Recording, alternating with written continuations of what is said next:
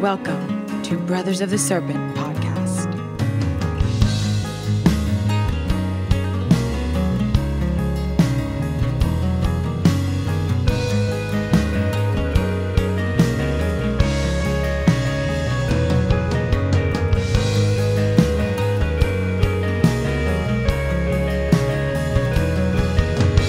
And welcome back, ladies and gentlemen, boys and girls, angels and demons and monsters and serpents, skirptards, and everyone else.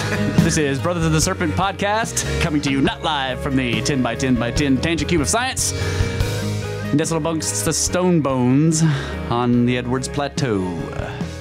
And Angels and demons and monsters and serpents. yeah, I'm trying to learn how to say that fast. Angels and demons and monsters and serpents, and skirptards. And skirptards. So we got a great note about the podcast this past week or whatever. It says, just finished all the episodes. Brains expanded by 30%. Must get off this planet. All my plans here are fucked. Thanks.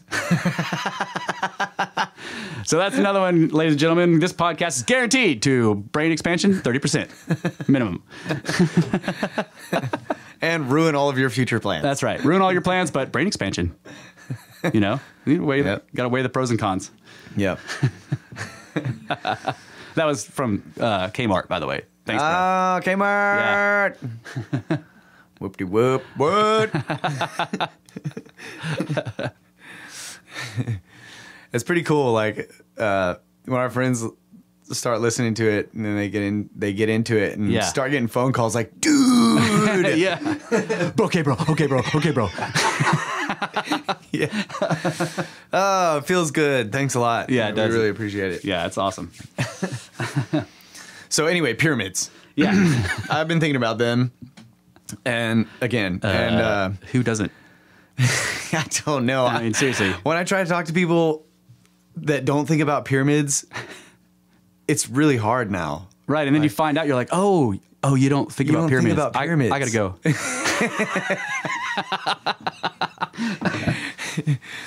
I'm pretty sure I wear my coworker out sometimes with pyramid talk. Corey. I don't know, maybe. He's just like, yeah, whatever, Johnson. Yeah, he's always got his headphones in, he's shaking his head. It's like, the classic. I'm like, what? What is he saying? Oh, he's probably talking about pyramids.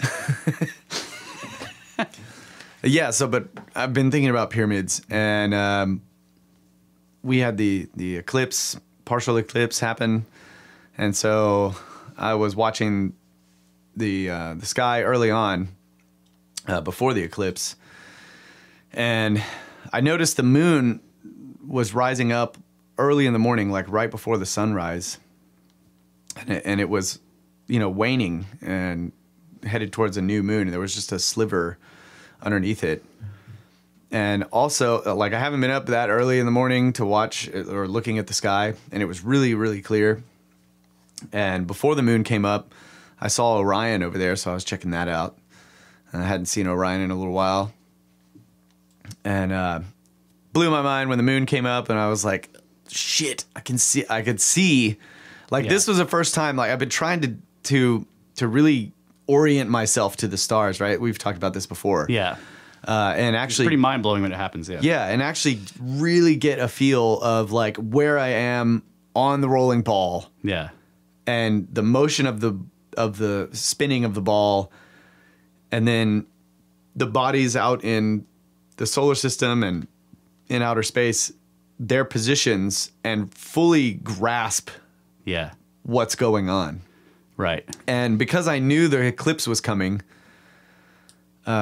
seeing the moon rise like that, knowing that the sun's about to rise an hour later, and seeing the little sliver underneath, like I could. And suddenly that the light and shadow, you're like, oh yes, dude, yes, and like the little smile on the bottom of the moon was tilted to the left, and so I knew the sun was down there below the horizon to the left a little bit, and that they were going to be getting closer together over the next 2 days, and so I started imagining them passing through the sky, and like once the sun comes up, I won't be able to see the moon, but they're slowly getting closer, right, as they go around.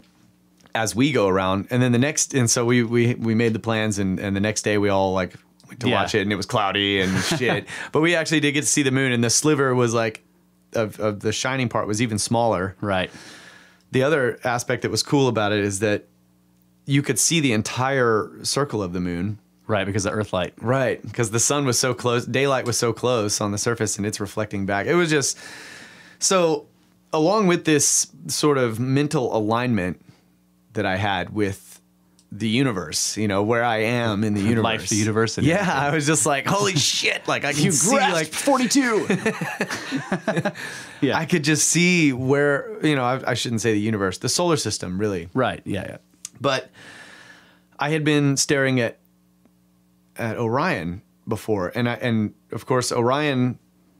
The last time I was looking at it was in the evening time, around 10 midnight. Yeah. On the other side of the sky. On the other side of the sky, Flipped over.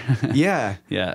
diving down, you know, setting. Yeah. In the late evening, and now he's rising up and he's laying over on his like a different way on his side. Yeah, he's laying. It's like he's laying forward now, right? He's tilted towards his bow or whatever, towards the cat, towards the bull. I think so. And so when he was going down the other way, he's on his back. I think that's how it works. I can't remember. Yeah, I can't remember either. But I'm just gonna say that's what it is. Okay, so all I do remember is that the belt stars were vertical. Yeah. The other day, right? Yeah, in the morning. And Yeah, so you I told was me looking about at that. those, and it was real bright, very, very clear. And the moon had just come up, but it was just a tiny little sliver of light, Yeah. so there was like little light pollution. And I'm looking at this, and I'm just like, I just start thinking about the pyramids because of the Orion connection. Right. And I don't know if everyone out there knows about the Orion connection, but it was discovered by Robert Bauval. I guess he kind of figured it out in like the 80s or Yeah, it's like the late 70s or early 80s or whatever. yeah. So he had an astronomer buddy, and he was like, he's like real big into Egypt, and he had been studying the pyramid texts. Right. He's also like a badass architect. Yeah. Yeah. He was studying the pyramid texts from the Saqqara pyramids or whatever they're Yes. called. Is that how you pronounce them? Yeah, Saqqara, yeah. Which is also like not very well known texts, but they describe basically the like what's in the Book of the Dead or whatever. It's Yeah, very plus similar. the King's List and yeah. Right. And so he was starting to get the idea that they were really not so much sun worshippers, but they were star worshippers, quote unquote. Yeah. Right. It's not the same thing. Yeah. It's not the same thing. The sun's not a star. Of course, we've already freaking established that. I'm making a long story out of this on purpose. So anyway, he was hanging out with an astronomer, or no, not an astronomer, a guy who was like a ship captain, a friend of his who sailed. He was just he was an avid sailor. He was a navigator. Okay, he used the stars to navigate.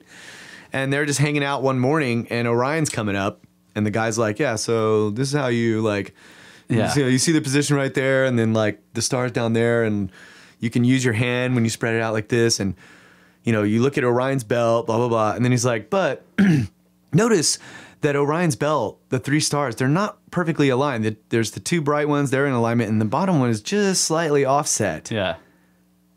And he's going to continue to explain, and Robert Bauval's like, "Oh my God, Pyramids. pyramids!" Yeah. Obviously, he does a lot of thinking about pyramids. And his friend's like, "What are you talking? What's the deal?" And he's Dude, like, do you have to bring up pyramids in every conversation? We're talking about space. "Exactly, dude." I totally feel the guy, and I got the chills like when I got to that part of the book, dude. Yeah. No, it's badass. I was just like, "Holy shit!" He's looking at those 3 stars, kind of as I was the other night, and the bottom one is like slightly shifted. Right. And it's also what's fascinating is like you can use the relative sizes of the pyramids as an indicator of luminosity. Yeah, the brightness. Yeah, that's Exactly. that part is badass. So the offset is exactly the same, but so is the luminosity represented by size of the pyramid. That just is like it's freaking badass. So yeah, just to finish that real quick, but it caught him because everybody was wondering at the time why they weren't in a straight line. Right, and how come the last guy built the smallest one? Yeah, the last guy built the smallest pyramid, and it was shifted over to the east a little bit. Right, and if they were ego projects, it seems like you would be like, well, I can't build one as big as that. So you kind of go off somewhere else to build your pyramid where it looks big, not small next to those, you know? Yeah. So yeah, he figures this out, and he's just like, holy shit, and he writes a paper about it. Not only that, but he figured out the connection to the Nile and the Milky Way galaxy. Yeah, and then later I think him and Graham used the entire Orion constellation to locate other related ruins in the area. Exactly. Yeah. Yes. And they found 2 that were completely unknown. Yeah. And they're also the shafts in the pyramid. They lined up to the other like 4 bright stars or something. In That's their right. angles. Yep. So anyway, well, kind of. Yeah, at different times. Well, I mean, because this is weird to me. The shafts from the Queen's Chamber turn. Yeah, but the angles at the start with in the chamber. Yeah. I believe. I think. No, I'm still in that part of That's what I'm assuming because they didn't know it turned. Right. They knew that it went up at this particular angle on both sides. And but he actually got the one from Gantenbrink. Okay. Because that was the more accurate angle. So what's his name? Rudolf Gantenbrink. Is the German engineer who sent a little robot up the tunnel to explore it in the Queen's Chamber.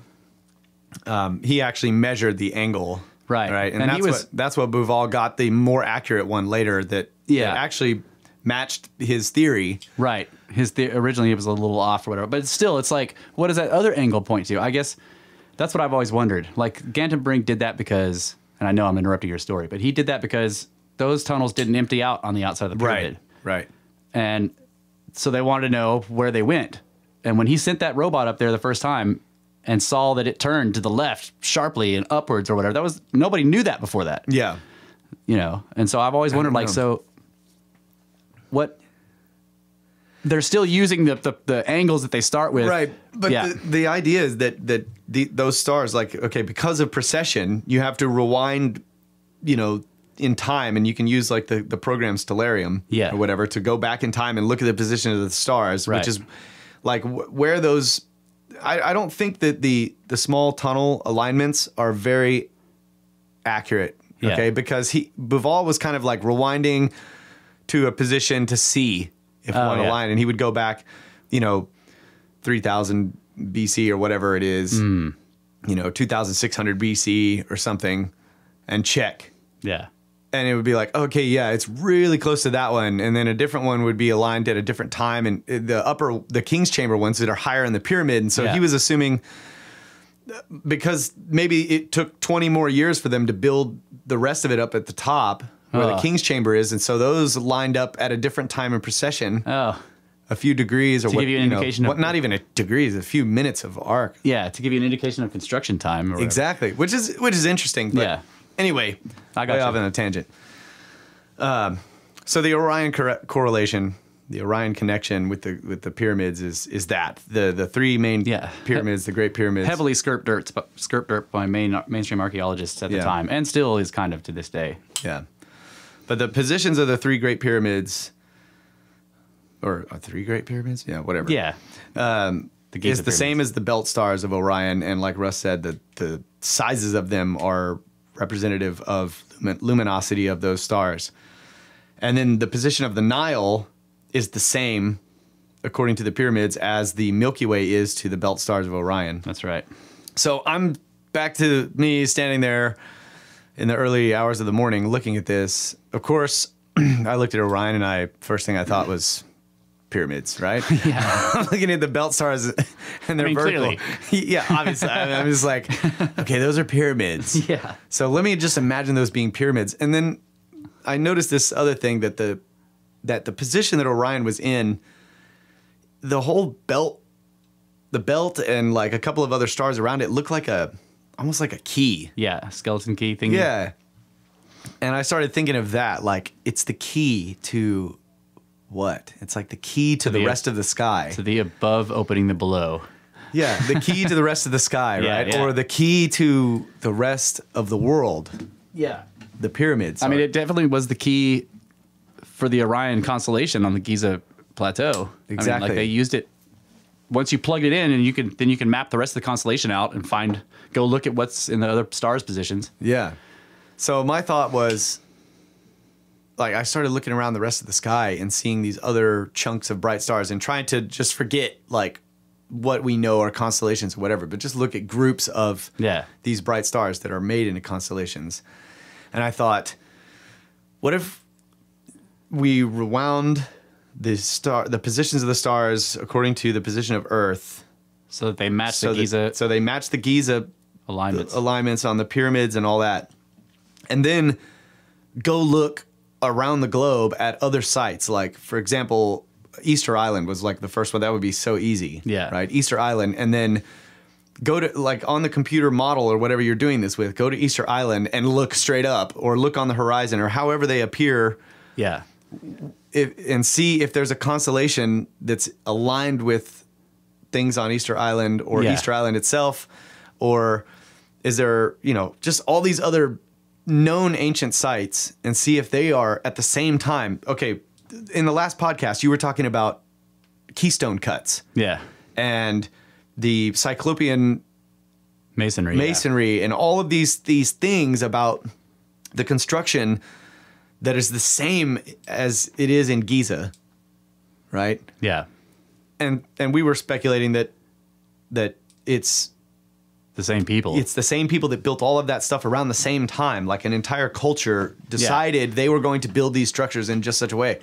Well, if we take Giza as an example, and it's the same people building the other ones, then they should do the same thing around the same time. I completely agree. Yeah. So to test the theory, I've been trying to figure this out. Like, how can I set up the stellarium or whatever program, the stargazing program, to where those stars are lined up to Giza, right? And then go to another known site in stellarium and look in the same direction or the east or at the whatever on the equinox or whatever the hell it is. I think there's a way to tell Google Earth to give you the sky map on the globe so that you see it as a.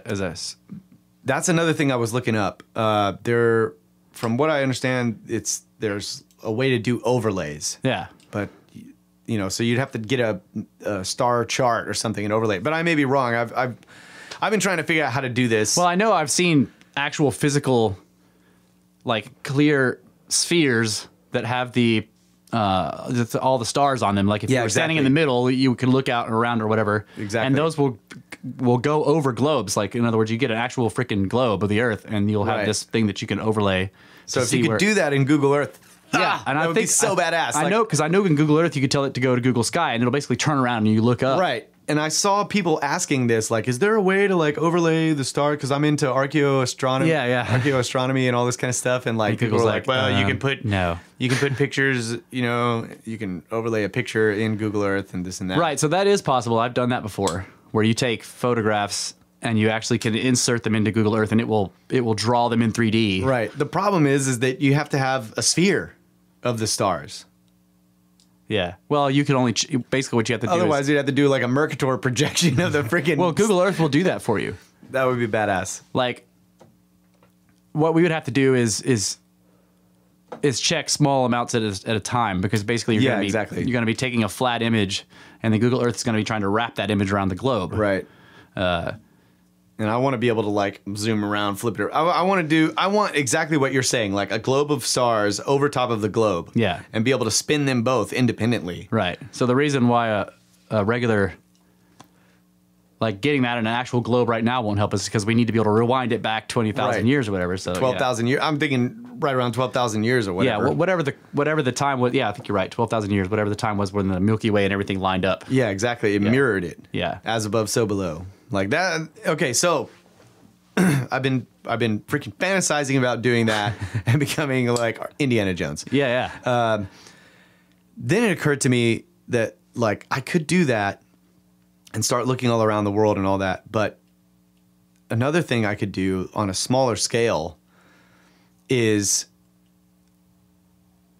look at all of the, for example, the Moundville, Alabama or whatever. Yeah, I've looked at that a couple of times. Where there's all these little Indian sort of truncated earthen pyramid looking things, right?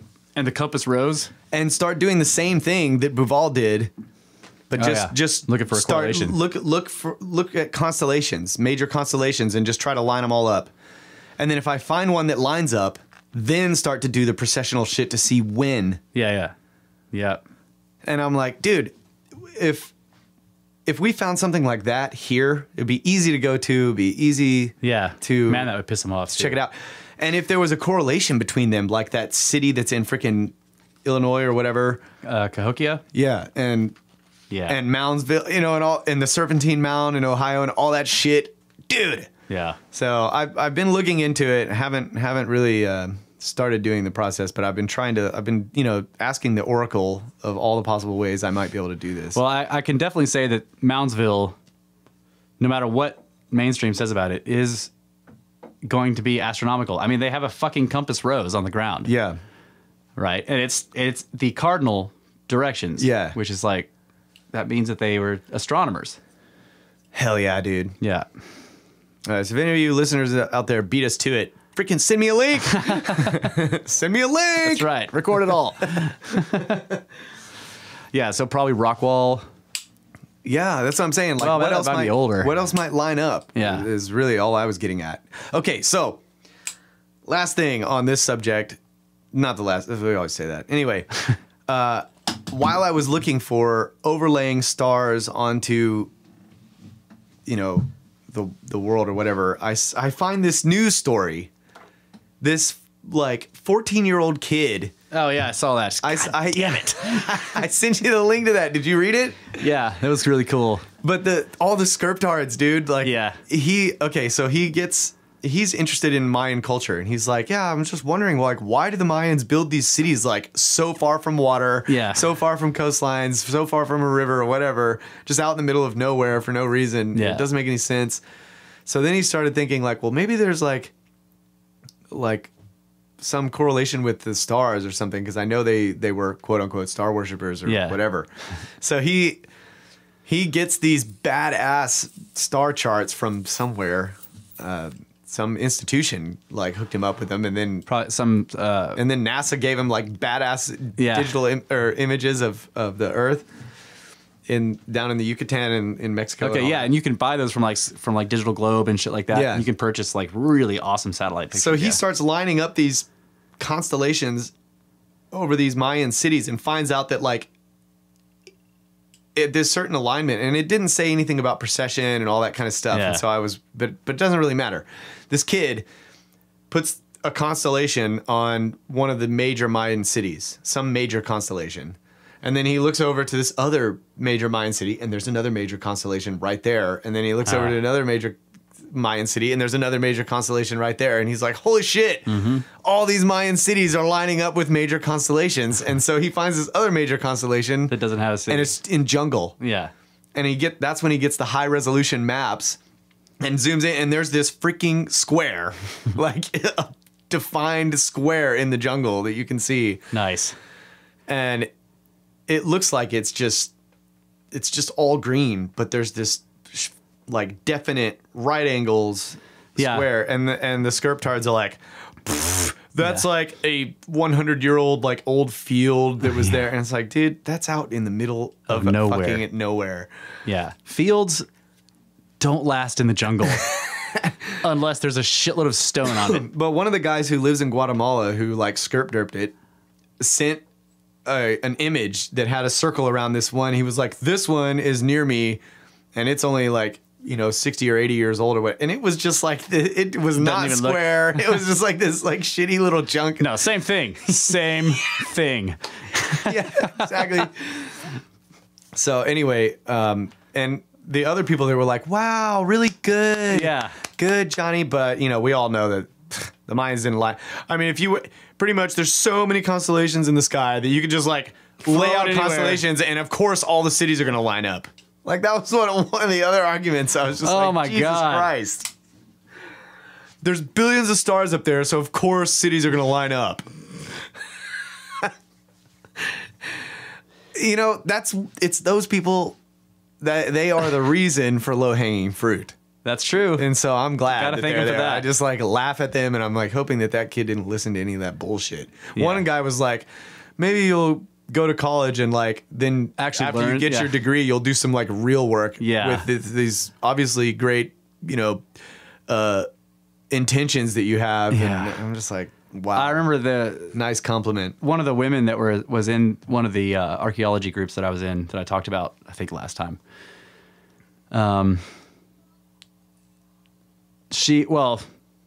kind of the group, like, but she did most of the work, and she was the one that got us. She was like, "Hey, help us out, help me out with this or whatever." And she got us all looking in these areas. But anyway, she was all over the news. I mean, over global news for discovering a pyramid in Egypt. Wow. That was a completely unknown out in the desert, right? Using Google Earth or whatever. And we were kind of all involved in that. She was like, "Yeah, so like I think there's something out, you know." And she's like, "Can you go look at it?" I go look at it. I'm like, "Yeah, that's probably a pyramid." I mean, you know, they look like mounds. Yeah. Or they call them tells there. Because it tells you that that's where humans have been. But from the ground level, if you look at them, they all kind of look like a sort of symmetrical hill, but you don't know if it's a pyramid or if that's just multiple layers of city. Yeah. They kind of look the same. And in Guatemala, I mean, I've got pictures from expeditions to like brand new, newly discovered like they went out to this place where that somebody had reported there was probably some kind of Mayan shit out there. So they had an expedition out there and they got lost and found a different one. Hell yeah. And they're like, "Oh, here it is." And they're like, take a picture. And then one guy's like, "Wait, this is not it." But so and then they found the other one. So anyway, I've got pictures, and so obviously this is before any kind of work has been done on them. They've just been out there in the jungle, and the pyramids look like really steep, tall hills it's covered in green shit. Like, and they actually found some stone walls to take pictures of, but they are also completely green. Yeah. Totally covered in moss and lichen. And, you know, I mean, even that fuzzy, the real fuzzy, like kind of moss that grows out, they just look, you could tell they're stones because you can kind of see where the cracks are, but it looks alive. God, it's so badass. And then like, you remember what the one we went to in Guatemala, there were 2 or 3 of the main temples that had been, or whatever they are, the pyramids that had been cleaned off. They were still covered in rubble, but all the jungle shit was off them. But off in the darkness, in the jungle, you could see more of these hills that were just green and, you know, same height. They don't look like pyramids, is what I'm saying. So whenever I see this kind of shit and somebody's like, "That doesn't look like a pyramid at all," I'm like, "Of course it doesn't. Have you ever seen a pyramid before it gets cleaned up to where it looks like a pyramid again? They don't look like pyramids." Yeah. That's just a hill. Yeah, they look like hills. That's what I'm saying. What's that one that they thought was just a big ass mountain or something? Oh, the one in Mexico? And they like built the cathedral on it? Yeah, there's a cathedral on top that they built out of these, like, wow, these stones are really nice and square. They were pulling them off the top of the pyramid to build this freaking cathedral. Yeah. Yeah, now you can get pictures of it where you basically see, and the cathedral's massive. It's a gigantic Spanish cathedral, cross-shaped, you know, or whatever, humongous. When you get up to it, the huge doors that are like 18 feet high. But when you back away and take a picture of the hill with the cathedral on top of it, looks like a toy. And then the hill is just this huge thing. And then down at the base of the hill where they've been digging, you see the feet of the fucking pyramid. You're just like, oh my God. And are they still excavating that? Yeah. I mean, they have 2 of the corners dug out. Where is that? It's somewhere in Mexico, yeah. God. And nobody knows. Why aren't we Mexicans? I know. No. Damn it. Nobody knows who built it. I remember reading at some point that was connected to like a New World Babel story. One of the anthropologists that was down there in that area was getting Babel stories, like that they had built this immense tower that was going to the heavens or whatever. And he was like, "This sounds a lot like," you know. So he was thinking there was corruption, like that they had picked this up. In other words, from us, right, from Europeans or whatever. But he traced it down to its roots or whatever. And he's like, "No, this is original to here. How is the story of Babel here in the New World before it's pre-Columbian?" Yeah. Right. And that led to the discovery of this thing. So he's like, "You're saying that was the pyramid?" Bullshit. That's so freaking badass. Yeah.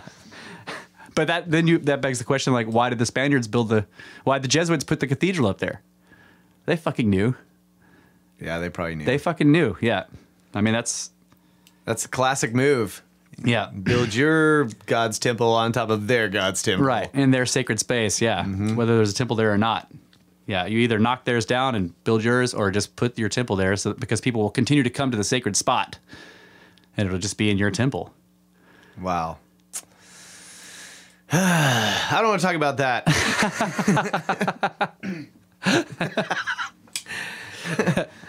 Yeah. So yeah, it's cultural appropriation. But yeah, all this stuff, the ideas with the like ways to find ancient sites. I don't know why I didn't think of that, because it's a really good idea to get the Orion correlation, line everything up, and then look to see. Just cruise around the world and look everywhere else. And I bet you that, because I'm kind of like in agreement with Jesus Gamarra with the whole like Hanan Pacha and like the Uru Pacha, that that there's 3 different stages of construction. Like I think that the oldest stuff, the humongous shit, is pre end of Ice Age. It's like Gunung Padang, 30,000. 20 to 30,000 years old. So the Giza connection would be the later, the second stage. So what I'm trying to say is there might be an earlier correlation star map, different configuration that we could also look at to get the older ruins. Right. That's why I was thinking, like, originally I was thinking line it up with the Giza pyramids. Yeah. And then go around the world and look at everything else. And you might be able to discover, or you could, if things lined up. Yeah. You could theorize that they were built around the same epoch. Yeah. Right? Then some of these other ones that don't line up, like, if Baalbek doesn't line up or some shit like that, then you figure something else out with that. Right. And see if it lines up with other megalithic structures similar or whatever. The ones that don't line up, change the configuration, and maybe they line up in a different way, which will tell you processionally what age those are. Yeah, exactly. Like it's a time map. Yeah. See, and I've been thinking about this because we need to take a break. Okay. Yeah. Well, my job is watching the clock. You're just going to keep thinking about that then. Yeah. I just interrupt my own question. Damn it. Taking over my job. You took my job. I took your snake.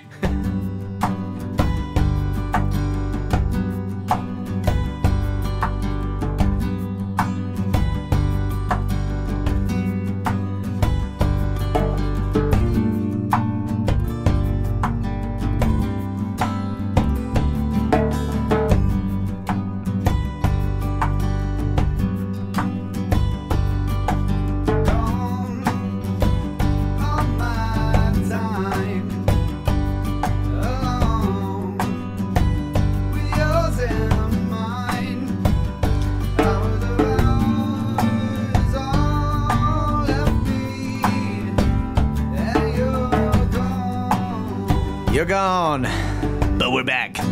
Snake Bros. Snakes. High atop the Edwards Plateau, we hail from the 10 by 10 by 10 tangent cube of science. Talking about pyramids. First time. 30% brain increase guaranteed. Half of our pyramids tied behind our backs just to make it square. That's right. So I was going to ask a question, or it wasn't really a question, but I've been thinking about this, and you actually were the one, you kind of like... I wasn't done with my intro, man. Oh, fuck. Sorry, keep going. Yeah, first time we've ever talked about pyramids. Episode 20. We got a hurricane coming. It's coming. It's on the way. 130-mile-an-hour winds heading up on the Texas coast. Coming in tonight. And so we're trying to knock all this shit out. Before we die. We had a solar eclipse, and now we have an apocalypse. That's right. We had a solar eclipse, then we had a plague of locusts. Yeah. And now the giant storm with the flood is coming. So it's very biblical these days. And we watched the solar eclipse with a welding hood. And it was good. That's right. Watched it in the hood. Okay, anyways, on to your question. I was actually done, but that was a good Yeah, we should actually have signals for that. Because I know we've interrupted each other before. How about this one? Semaphore, yes. I'm totally down for that. Okay, so yeah, so you've pointed this out several times, like when you were saying, okay, so like why do we always, when we were talking about the maps or whatever, right? So we're talking about the possibility of these ancient peoples having discovered Antarctica and somehow mapped its coastline or whatever. Right. And so then the automatic, you're like, well, why is the automatic assumption that they mapped it when it was ice free? Because because people automatically assume, well, they couldn't have done it when the ice is there because that would mean they have technology or whatever, right? So I'm starting to... We'll only allow them the minimum technology that's required to do whatever they did. Right. Which is a fine... Not fine, but that's an That's a safe move. It's an understandable place to begin in terms of thinking about what the culture is, but the fact that there is zero consideration that they could be more advanced than that is the problem. It was like, okay, so yes, this pyramid building was extremely hard, and they barely did it with the tools that they had. Yeah, but in 20 years, even though the other one in South America took 200. Yeah. Yeah, this is bullshit. So I'm sorry. Go ahead. No. So because you've done that several times, where you're like, well, so why do we do this? Why do we always assume? We need to come up with a term for that. Like you're assuming lowest tech. Yeah, you're butt flapping them. Yeah. That's right. Yeah, you're butt flapping them. That's perfect. So when you're butt flapping in culture, it means you're assuming the lowest tech level that they could possibly have to achieve whatever it is they're doing. That's butt flapping. Okay. So we're looking at these. We're gonna put a star map on the globe, align it with the Giza pyramids, and then we're gonna, if we find all these correlations to sites, we can't assume that those sites were built at any particular time, because presumably this culture may have been. They could have built the sites to match. I see. Yeah. So, like, I don't think it's a good. I mean, I know that conventionally this is assumed as dating, but why? Like, why? Because they assume that they could only have mirrored the sky as it was exactly then, and not have projected it into the future. And that's so. I have the same problem with the idea of the little tunnels in the Great Pyramid. Oh yeah, where they're like, okay, well, the tunnels in the King's Chamber don't really align to Orion's stars unless you fast forward a little bit, like 20 years. Right, because that's assuming that they can only match it to whatever the star. Exactly. Sky is then, So, yeah. but it is a cool idea to think. Well, they knew of precession, they understood it, and they used it as a marker to embed in the building the time that it was begun and the time that it was finished. Right. To give you a progression. Yeah. That's cool. That is cool, yeah. Because that doesn't assume the least, For me, the fact that the Queen's Chamber shafts start turning within the body completely just kind of eliminated the whole idea that they were star markers. Right.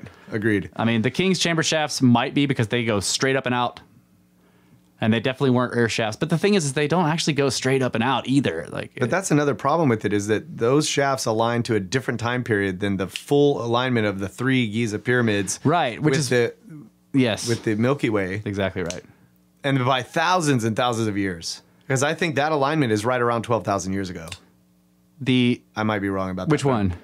Where everything mirrors the Milky Nile? Way, yes, it all mirrors. You're right. That one's at 11,500 BC. Basically, when Göbekli Tepe was built. That's right. Which Göbekli Tepe, like you're saying, this is throwing bone at your fucking argument here, has the thing that's pinpointing our time. Right, which indicates that they could. Yeah, exactly right. So Yeah, so but the reason why some people like the fact that these shafts seem to point to stars so this is how they have to do it. First you have to say, well, what stars were important to the Egyptians, right? And then you say, okay, so like do these ever point at them at the same time? And so they found a couple of correlations that are, like you said, they're not exact, but they're close or whatever, and they're very close in time to when mainstream archaeology says the pyramid is built. Right. Which is why it's being kept. I think that's why it's being kept around. It's kind of like throwing them a bone. Like, look, you guys are kind of right, sort of, maybe, in a way. Because what Bauval and Hancock now think is that the Giza Plateau was laid out. Everything on it was laid out. The foundations and everything were set up. And then the pyramid actually was begun. And maybe it was a truncated, or maybe it was a stepped pyramid or something like that. But then later on, somebody came. Casing stones and all that. Well, yeah. No, I think he says that something was begun, and then in the period near where the mainstream archaeology says that's when it was actually built. Right, completed it or whatever. And that's because of the because of these shafts or whatever. And I'm just like, maybe, but I don't know. The fact that the shafts down in the Queen's Chamber start turning and everything, I'm just like, okay, so there's something else happening here. And I don't think we'll know what those straight shafts that go all the way out to the outside of the pyramid, we can't know what those are until we find out where the other ones fucking go. Right. And which they don't want to do. They don't. Right. And I mean, the idea that they just, this may be too much to get into now, but the structure around each one of those shafts is incredibly complex. It isn't just, they didn't just bore a hole through the stone. They actually had to build a megalithic block structure that's actually tilted at the angle that the shaft's tilted, and then run it through all the layers of construction. Yeah, it's insane. And so then you have to do a bunch of shit like dovetailing so that because otherwise they won't slide out. Right, because otherwise your entire shaft construction, all those megalithic blocks come. So the blocks have like this crazy like little stair step sort of thing that as they're going up. Right. And the depth, it's insane. Like, right. And you have to do that through every fucking layer of construction. So you're like, you got all these, presumably this crew out there, and they're putting down layer after layer of megalithic blocks that are non-homogeneous, right? So the blocks are all different sizes and shapes or whatever. And then you have this like 30 to 45 degree angle thing also made of megalithic blocks that is like coming up through that in 4 places. Yeah, so there's, and then to put this in perspective, the standard model says that it was built in 20 years. Yeah. And there's 6 million blocks, or more than 6 million blocks in the pyramid. So that requires that they had cut from the quarry, moved, and laid a block every 2 minutes. Right. That's right. So you're doing all of this that you're describing. That would kill people, yeah. That would kill people trying to get them up there, because you would be running, there would be traffic jams. You know what I mean? Yeah. It's impossible. But well, with butt flaps and freaking toothpicks and shit. Yeah. I've been talking to Dad about this. Actually, he busted out some old pictures, and I'm talking about like these old school people printed on paper. They're yellowing now. Yeah. Like he was like, I'm gonna show you some photographs. I was like, where's your laptop? He pulled out these little squares. I'm like, what are those? Is this some kind of new technology? Oh, you're showing me a book. Oh, yeah. Oh, is this like a postcard? Anyway, so he had pictures of this old job that he did, and he was like, yeah, so we've kind of been talking about giant blocks and lifting things or whatever. And he's like, so I want to show you this. And he had these, and I know this is a big tangent, but I wanted to remember to put this in the show. He was in a project where they were building I think it was a UPS. Okay, so it was a UPS distribution center, right?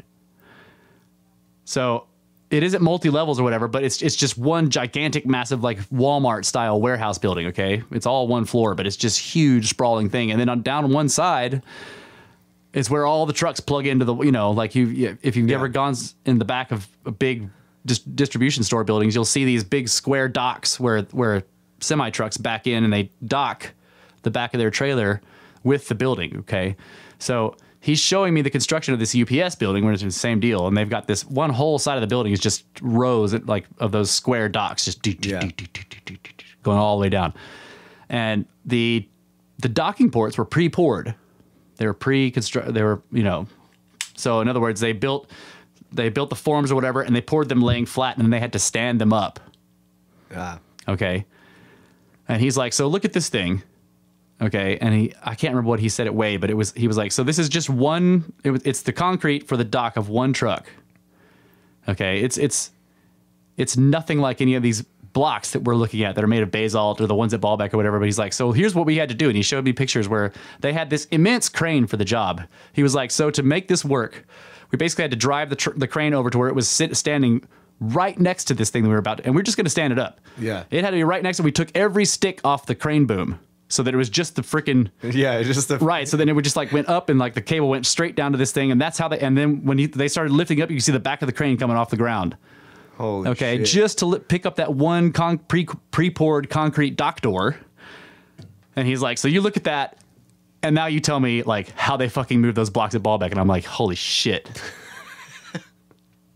Because like he was like, this crane is I can't remember what he said it was, like it was a 350 ton something. I mean, it was you could tell it was massive, huge tracks, gigantic, massive crane or whatever. But it starts to pick, and they took every stick off the boom, which if you don't know, makes it so that there's less leverage, so that the whatever heavy thing you're picking up can't tilt the crane over, right? Because the boom just goes up like 20 feet and stops.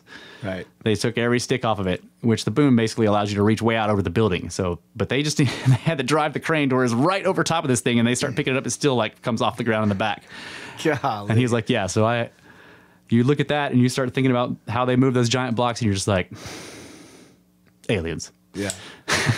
That was the other thing he told me is like whenever they go to set up a crane for moving like massive loads, anytime. Yeah. You got to have level ground. Right, perfectly level ground, yeah. Level ground. I mean, if it's slightly off level, bumpy, it's okay. Yeah. They've got outriggers. Yeah. But they have to level that crane. Right. And then you look at the sides of these hills that, like those blocks from freaking Baalbek are just laying on the side. It's Yeah, like, no. in the mountains, or the ones at Ollantaytambo or in Peru. They're basically it's a kilometer down from the site, from the quarry to the river. They cross the river, and it's a kilometer back up the other side. Yeah, that's crazy. And they're on these little trails or whatever. Yeah, that's what. Yeah, so there's no sign. Like when we do huge construction projects, we flatten everything in the area. Well, they did flatten the limestone hillock. Yeah. At Giza. At Giza, it was flattened. And they put all those like the basalt fillers, blocks around on the outside, around the borders of the pyramid. There's all this basalt that's sitting on top of the limestone, and the limestone is like contoured. Yeah. And the basalt makes it level and flat.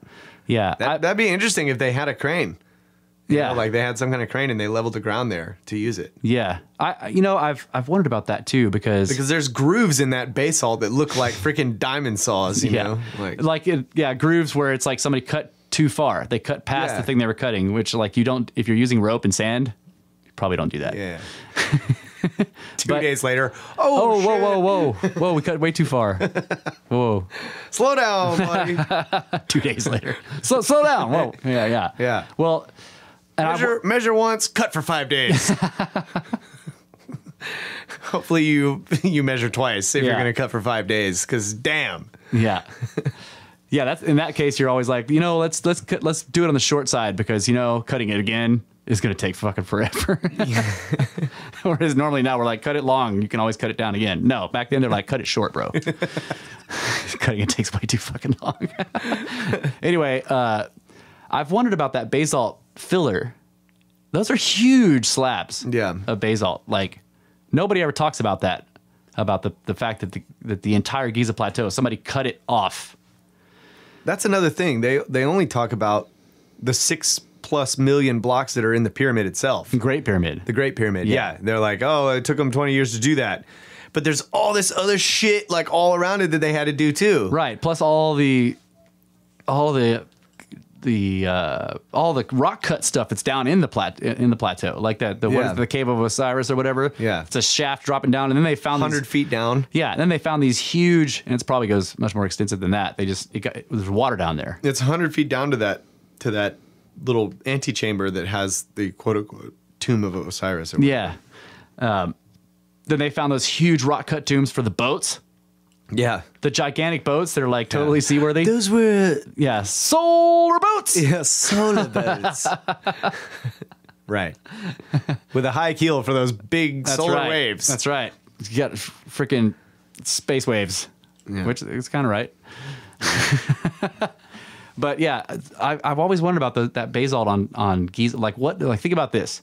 So much other stuff on Giza was cased. Like the pyramid of the small pyramid. I can never pronounce it. It starts with an M. Menkaure. Yeah. Which also, by the way, somebody tried to destroy. Have you seen it? Have you looked at it? Like some caliph or somebody decided that it needed to be fucking destroyed. Yeah, because slaves built it. Destroy that. Yeah, so he sent his slaves to go destroy it.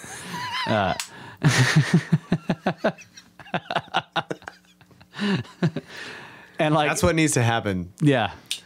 Anyway, moving on. But there's this deep rift in the side of the. Well, not really. There's basically like a crack in the pyramid construction, and they worked on it for like. I don't know. They were using explosives that they had and all this shit, and they worked on it for like almost a year, and they were able to make this like kind of little crack in the side of it. And then the caliph was like, all right, fuck it. It's too hard. Get back to your slaves. Yeah. Let's go crush some clay tablets. Yeah, that's way easier. You can stomp on those things. But the bottom north. Yeah, the bottom of that pyramid, if you look at it, maybe I could put some of these pictures in the show notes, but if you look at the bottom levels, basically around the base of that pyramid, the casing stones for that one are still there. So all the pyramids have casing stones remaining at the lowest levels because when all of the casing stones were being stolen off of them, the bottoms of the pyramids were buried, presumably. Okay, so there's some remaining at the top of the pyramid of Khafre, not the Great Pyramid, but the other one. Yeah. There's casing stones up there at the top that nobody's got the balls to go get. Yeah. Because it's like, if you pull one loose, that whole thing's coming down on you. So, but at the bottom, there's levels. But if you look at the casing stones on the pyramid of, how'd you say it? Menkaure. Menkaure. I think. I don't know how to pronounce it. That sounds right. I can see the word in my mind, but I can never figure out how to pronounce it. I can't see the word, but... So, the casing stones... You can't see the word? But I've listened to enough audiobooks. I don't know how it's spelled. Right. I'm pretty sure that's how it's... That's interesting. So you listen to the books and you're like, I know how to say it. I don't know how to spell it. I don't know what it looks like. And I'm like, well, I know what it looks like, but I don't know how to fucking say it. Menkare. Kare. There's... Kare. Yeah. Menkare. Anyway, the casing stones at the bottom of that pyramid looked like they came straight from Peru. They look like they came straight from Sacsayhuaman. They're the weird bulbous pillowy. Oh yeah. And they have the same knobs and shit. No shit. Yeah, they look just like that, and they're granite. Okay, So- fucking granite. The ones in Peru are limestone. Some of them, I mean, there's granite ones, but like all of Sacsayhuaman or whatever is made of limestone. Machu Picchu's made of limestone, but then there's like some Badass granite. stone. Yeah, there's mountain granite up there in the middle, but yes. So the casing stones around the bottom, the granite casing stones around the bottom of the Menkaure pyramid look like they came straight from Peru. I mean, just fucking straight up. It looks just like it. We gotta line up that star map, buddy. So what I'm saying about that is that so many things were cased on Giza that I wonder if that basalt casing on the plateau itself is also later casing, because it's in the same style. Oh, okay. The limestone's eroded and contoured, Yeah. and they freaking shaped the granite to fit it, right? So you could say, well, the basalt paving stones on the plateau itself were the inspiration for the people that came along later and did the casing. They're like, oh, look at that. We'll do the same thing on these old structures. that they No. built. It's because they needed to use their butt flap crane, Russ. That's all. It was leather thongs and reeds. It was the most advanced butt flap crane known to man, though. It was like, Yeah. It had no wheels, right. of course. Butt flaps don't have wheels. That's right. They were sleds. Yeah, it was sleds. Yeah. You're like, we got this giant block picked up with this crane. How do we move it? Okay, get a million guys over here and we'll drag the crane. Yeah. Make sure they all have butt flaps. Yeah, need a million dudes in butt flaps over here. We're going to drag this crane. But yeah, I've thought that like maybe the original builders like flattened the plateau, and then all the it started and then wearing away. it gets lost, and all this time happens, and all this rain and shit, and then that actually digs huge gouges into the limestone platform, and then whoever came along later and cased everything, also did that casing part there. Because I guess an easy way to check that is any of that basalt casing underneath the pyramids, because I don't think they are. I don't think it is. I don't know. There's also those weird freaking massive stone gears. Bowl gears. Yeah, and they're made They're of laid crystals. around- They're like gigantic single crystalline things or whatever, and like you're like, how did they even carve that? Like, I don't know. And they're But weird. they look like gears. Yeah, they look like cogs yeah. of some kind. Yeah, they have the cogs that have the posts instead of the gear teeth. Right, like the posts all facing down, and it's like, tick, tick, tick, tick, tick. You know what I'm talking about? Because like when you look at them, they've got these round knobs in the inside of it. Yeah. There's just all this weird shit laying around all over the ground, and Yeah. What about those rock cut? they don't even talk about that shit. That's my point. Is that like they talk about like, okay, well, it took him 20 years to build this pyramid because he was doing it because it was a tomb. And you're like, yeah, but what's all this stuff? what is all this other shit Yeah. laying around? Giant stone gears. Yeah. Well, and some of it looks like it reminds me of the high Andes again, where you see that like these giant megalithic blocks are just fucking thrown everywhere. Like, Yeah. or there's And there's gears over there too. There's Yeah. like, there's that one that's like freaking 30 feet long. It's Yeah. like a straight gear, like the type that would lay down and you'd have a round gear that would roll in along it. it. Yeah. It's just laying out there. It's just massive freaking stone, and it's got these freaking perfect cogs in it. Right. And those are also found in Peru, cut like the cog teeth cut into the side of the mountain. Yeah. And sometimes they'll be round, like they look like they were cores taken out. Sometimes they're perfect cubes. The teeth are perfect cubes or whatever, just Yeah. like running along the side of this. Crazy. But there are also in Giza, there are also like miniature temples. That's what I thought of them when I first saw them. Somebody was showing me pictures in one of the archaeology groups. She's like, well, what do you think of these? And I'm like, so it's like, imagine, like picture a shrine, you know, a temple that you can enter. It's kind of taller than it is wide, right? It's got this sort of imposing, whatever. It's got this high peaked roof, all this designs on it and shit or whatever. And then there's the interior, but it's actually just like if you walked inside of it, you would fill it up. Okay, so it's a miniature. It's like a model. Yeah. And it's made out of one stone. Wow. So they cut and carved this thing out of a single block, and they're just pristine, perfect. But they're everywhere. There's a bunch of them, and they've been thrown everywhere, laying on their sides. They've got holes. They're broken open. You know, and it's like, what the fuck? What the fuck were those? They don't look anything like anything that's constructed in Egypt anywhere. There's no columns. They look more like Chess pieces. yeah, or they look more like cathedrals that we would build or that they would build in the Middle Ages. Like, you know, that had these tall, imposing facades and steeples and shit like that. I've been wondering, like, is this where they got the idea for that shape of the temple? Yeah. Because like, there's just these models in Egypt. I don't know if they were models. They could actually have been single person shrines, but no one knows what they are. And in some of the literature, I found that they were plated in gold on the inside. You know, using they use those little bronze fucking nails. Somebody drilled tiny holes in the stone, and they would put a massive gold plate, gold foil up on the wall, and then they would hold it in place with tiny little bronze nails into the fucking holes in the stone. Oh, man. So they would wallpaper their pyramids with gold. I want some wall metal. Yeah. I mean, are they Faraday cages? Because a completely encased gold room would be a Faraday cage. Yeah, it could be. That's a good idea.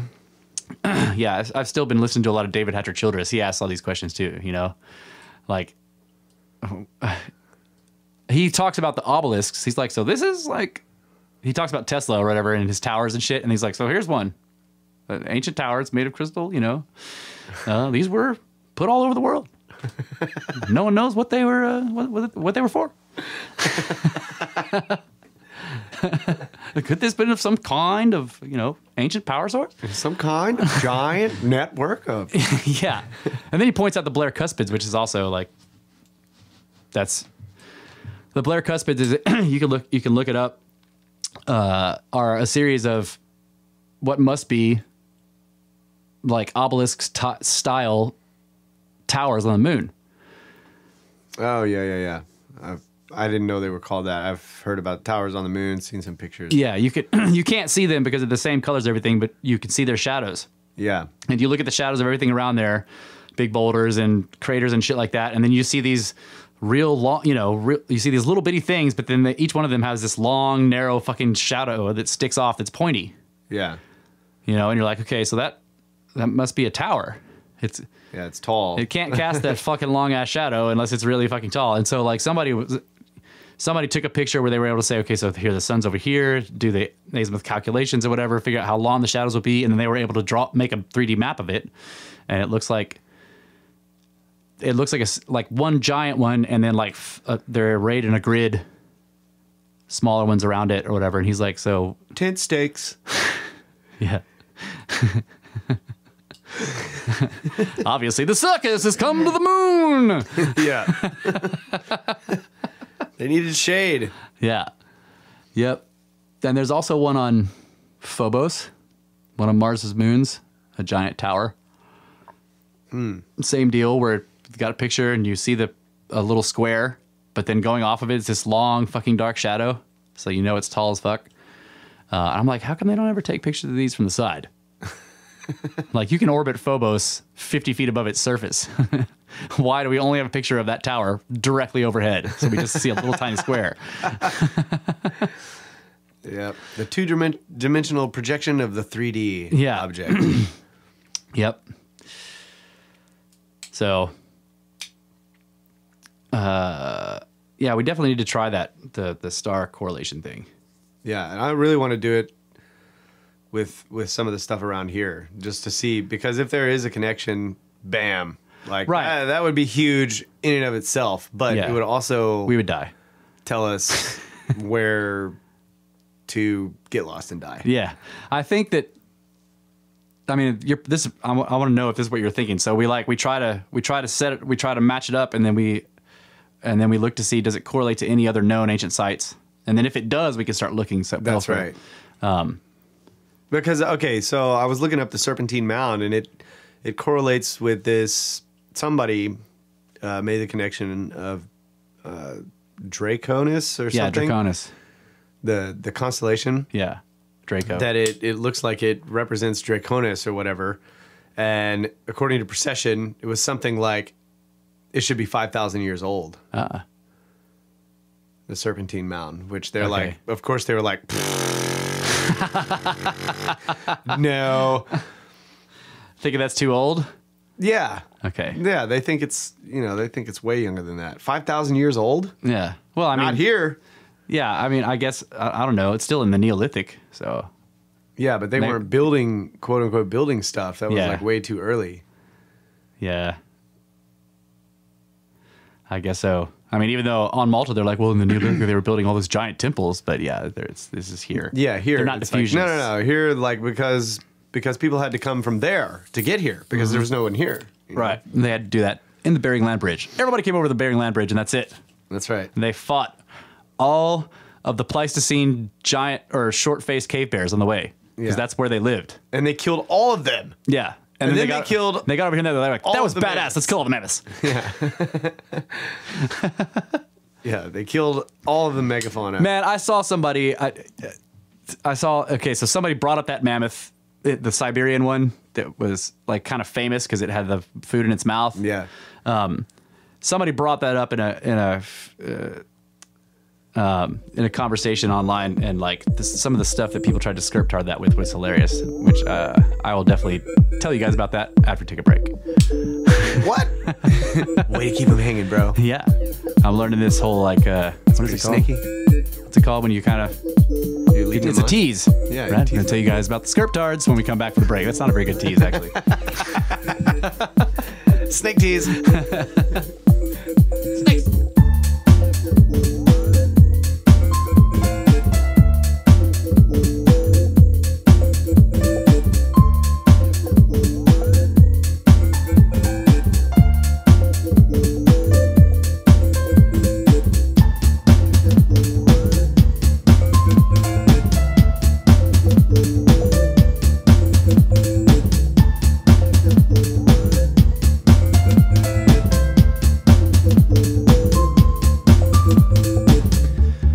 Welcome back, ladies and gentlemen, to the Brothers of the Serpent podcast, where we have the only known non-head-binding way of turning yourself into a longhead with 30% brain enlargement guaranteed. Yeah. Longhead. Fucking longheads. So, light up the smokes. That's right. Trying to light the smokes with my special Tesla lighter. Hell yeah. It's lighting the smokes with sparks. Yeah, so I was talking about somebody scriptarding that mammoth. The one that was found in Siberia still frozen into the tundra, and it was on the side of it was eroding out of a cliff on the side of a river, and they found it like basically sitting back on its haunches, still had food in its mouth and in its stomach that was unputrefied, and it was flowering plants. It's that guy. We've talked about it on the show before. So I saw somebody mention that because these were comments on an article about climate change. And somebody had brought up that mammoth as evidence of like pretty catastrophic climate change. Yeah. And somebody else was like, he could have just fallen into a crevasse.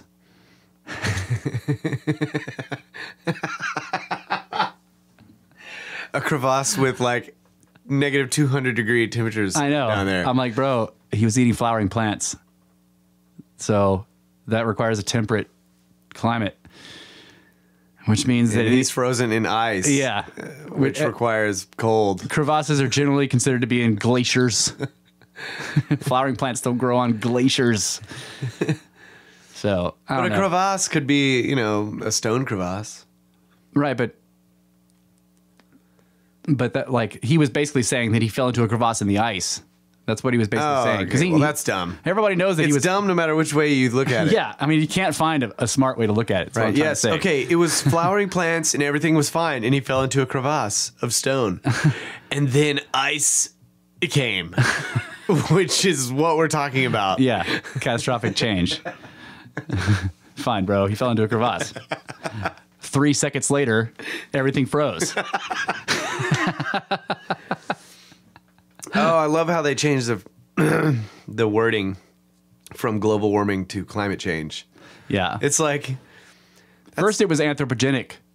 It was called anthropogenic global warming, which is, you know, man-made. And then they realized that, like, the people they're trying to trick didn't know what anthropogenic meant, so they just took that out. Yeah, global warming. And then after a while, when none of their predictions came true, they were like, okay, let's just call it climate change because that's always happening. Right. And that way you can blame everything on it. Yeah. But then anytime somebody tries to point out that it's doing something you don't like, you could say, you can't use the weather to calculate climate change. Yeah. Like we have a huge storm coming. It's the biggest storm ever to hit the coast of Texas ever in 47 years. It symbolizes climate change. Well, yeah, it does. So does that rock over there. Yeah. And the storm that hit the Texas coast 47 years ago. Yeah. Anyway. Yeah, so the climate's getting worse. This is the worst storm in 47 years. Okay, so the one 47 years ago was worse than this one? Because that means... Yeah, but it's happening more frequently. So was the climate more changed 47 years ago? It's happening more frequently now. More frequently, yeah. Since 10 years ago. I have one. Yeah. The frequency's going up. Yeah, because we have one click every 50 years. Yeah. But I've seen them saying stuff like that. They're like, okay, it's not the temperature, it's not the amount, because people will say, like, dude, look at the medieval warm period, the little ice age. And they're like, it's not the amount that the temperature's going to go up. It's the rate of increase in the rise. And I'm like, so the Younger Dryas, have you never heard of that? 18 degrees in less than a decade. Yeah. History is hard. Yeah. It was slaves. Destroy it. Yeah. I actually just told him, I was like, it's really hard for me to tell if you people are lying through your teeth or you're just fucking morons. Like, I can't tell the difference. Either you're like lying through your teeth because you know about something like the Little Dryas, or you're just fucking a moron. You don't know. And because you can't tell the difference, they're either a really good liar or they're a really big moron. That's right. At least that's good. Yeah, you're good at something. Yeah. One thing or another. You're either a really huge moron or a really huge liar. Yeah. I don't know. I just... Some Scriptard comments are hilarious. You know, it fell into a crevasse. Yeah.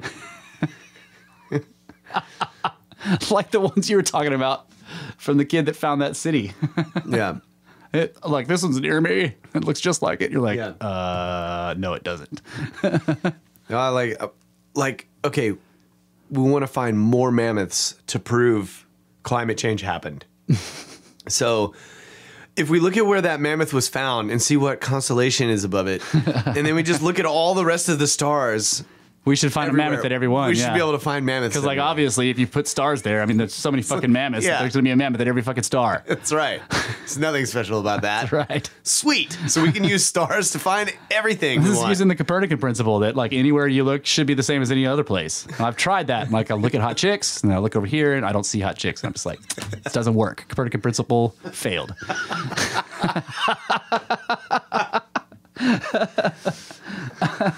When I I see a hot chick, I look up at the sky and I'm like, what constellation is above that? I need to find the other ones.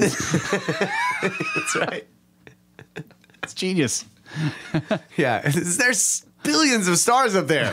So, shit. It should be easy. Because obviously that works no matter how you try it. That's right. It's like pyramids are just the easiest way to throw stones into a pile. Yeah, I was thinking about that the other day too. Like, that's just the way, that was the easiest way to make a tower. Yeah. A tall building was to make to stack them up. Fucking a massive stone base that kept getting smaller and smaller and smaller. Because they obviously didn't know how to balance things. Yeah. Except they carried those stones all the way to the top. Yeah. But they couldn't balance shit. Right. I'm always just like, no, bro, the easiest stone pile to make is just a stone pile. Yeah. Yeah. See that pyramid that failed? The one that collapsed? Yeah. That's the easiest stone pile. And in other words, they failed at making a pyramid. And it became a because pile. pyramids are actually really fucking hard to make. Yeah. And it becomes a pile of stones, which guess what? Will be there for a long time. So you're right in the sense that like you can just make a pile of stones and it'll last forever. But that's not what they were doing. Like, right. That's a pile of stones. That's a pyramid. Yeah. Beavers. That's the next one. Yeah, beavers. Like, I don't know if we've ever gone through this, but like mainstream archaeology and anthropology are isolationists. This is the theory that they conform to. Is called isolation theory. That all cultures were isolated from each other. That the oceans were huge barriers. Okay. Even though there were massive high-keeled boats buried next to the pyramid. High-heeled boats? Keeled. Oh, right. Did I say was high-heeled like, boats? wow. No, you said keeled. Stilettos. Yeah. Fucking going out in my solar stiletto. High-keeled. Yeah. So there's like a. This is kind of like catastrophists and uniformitarianism. You have isolationists, and then on the other side you have diffusionists. The fusion theory of archaeology and anthropology is basically that cultures are not isolated, that the oceans are highways, and that cultural information and stuff diffuses out from its centers into other cultures.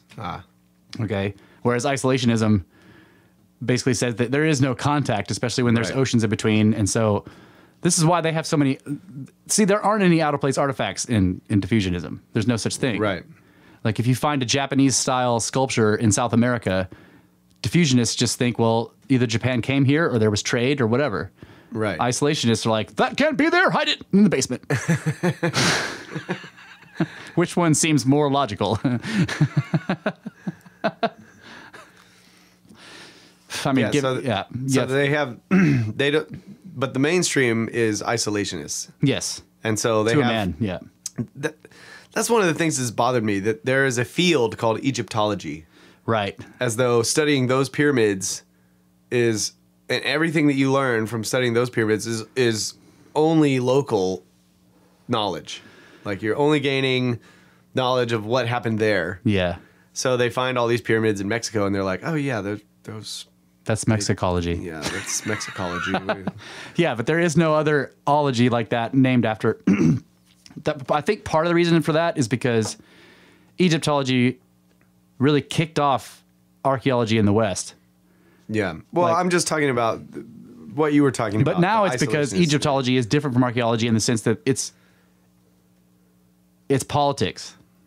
It's all politics in Egypt. I mean, like a lot of archaeology involves politics, especially when you start finding shit that people don't like.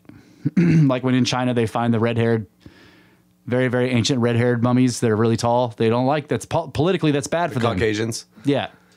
Yeah, the Vikings or whoever they were, they're just the really tall red-haired guys with braids. So in China, that's politically bad because they have their whole story. And that this land was like, the Asians sprung up out of it like mushrooms or whatever the fuck. Yeah. And it's always been theirs. And so you can't have red-haired Caucasian mummies being there before any Asian people. Right. So archaeology is always wrapped up in political stuff. Anywhere you go, there's going to be some political reason why something is or is not going to be palatable by the people in the area. Like This is what happened with the giants here. Like the regular, normal sort of common folk, the American people thought the whole lost race of giants was fucking badass. They loved it. But political elite didn't like it. Yeah. And there was something going on with the natives but I have never figured that one out. That came later. Yeah. It was more like the political elite used the natives to sort of erase the giants. Right. And then started accusing everybody of being racist. Like, you think that the natives couldn't build this shit or whatever. It's like, no, that's not what we're saying. Yeah. But yeah, the head of the Smithsonian one of them was spent 8 years living in an Indian, on an Indian reservation, learning all their culture, which is great. That's fine. But he comes out of there and becomes the head of the Smithsonian. And he's the one that instituted the digging up of all the mounds across the entire United States. And it was because he knew that there were Native Americans buried in them, but also down at the bottoms of a lot of them, they were finding these anomalous skeletons. So he went on this campaign to have every single one of them dug up by archaeologists or whatever, and so that they could kind of just sort of sweep that shit under the rug. Huh. I didn't know that. Yeah. I mean, that's what the 12th report to the Bureau of Ethnology, whatever, that they were just blanketing the entire country, going to every known mound and digging it all up. And this was when archaeology was in its infancy, so they were destroying the mounds. Like, if they were doing this now, they wouldn't be destroyed. They would dig trenches, and they would be very careful. And yeah, it would take so long and cost so much money that they just would not do it. Yeah. And then they would be like, no, you can't dig in it. Right. Like, we need to dig in it. Like the mounds in Moundsville. Okay, dig it up. No. No. We don't have the funding. I guarantee you the funding to the bottom of that mound. That's what I always want to say. But yeah, so he just basically went on a whitewashing campaign. And so after that, previous to that, when American, or like the colonists or whatever, the settlers, the farmers, thought that these mounds were associated with some lost ancient race of giants, they treasured them.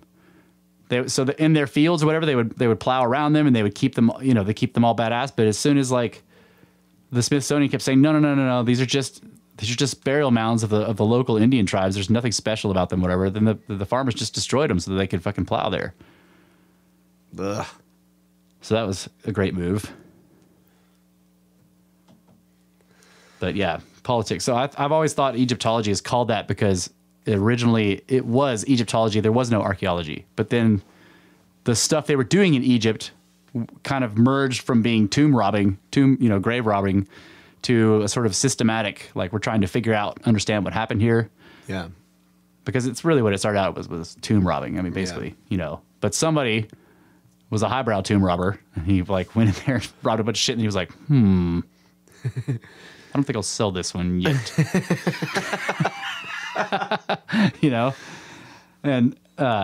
And of course, when they asked the local people, they had legends and shit, but nobody knew anything, and nobody could read any of the script on anything. Yeah. That's what I'm saying. Pyramids, they find them everywhere. Yeah. But because beavers. That's what I'm saying. Their argument is so ridiculous. That was just the easiest thing to do. Right. Or the beaver explanation. When humans come up against the same sort of challenges, they respond, their solutions are the same. And I'm like, no, they're not. Yeah. No, they are fucking not. Look at houses. They're all different. I mean, architecture is like that. There are some things that are common, you have to have, to build a doorway, you have to have the two uprights and a lintel. Or you could just be like the Maltons and just cut a fucking hole through the whole entire rock. It doesn't take an entire field of science to study one animal, because they do all the same stuff.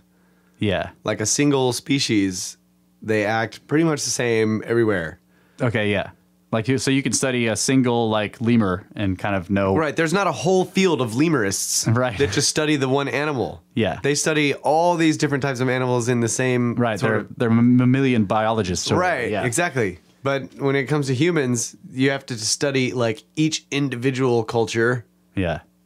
everywhere because they all do everything differently. Right. But then we find these crazy, like incredibly scientifically advanced systems that are the same. Yeah. And then their excuse is, oh, well, we just do the same thing when we come. Right. Well, then how come there's so many of you?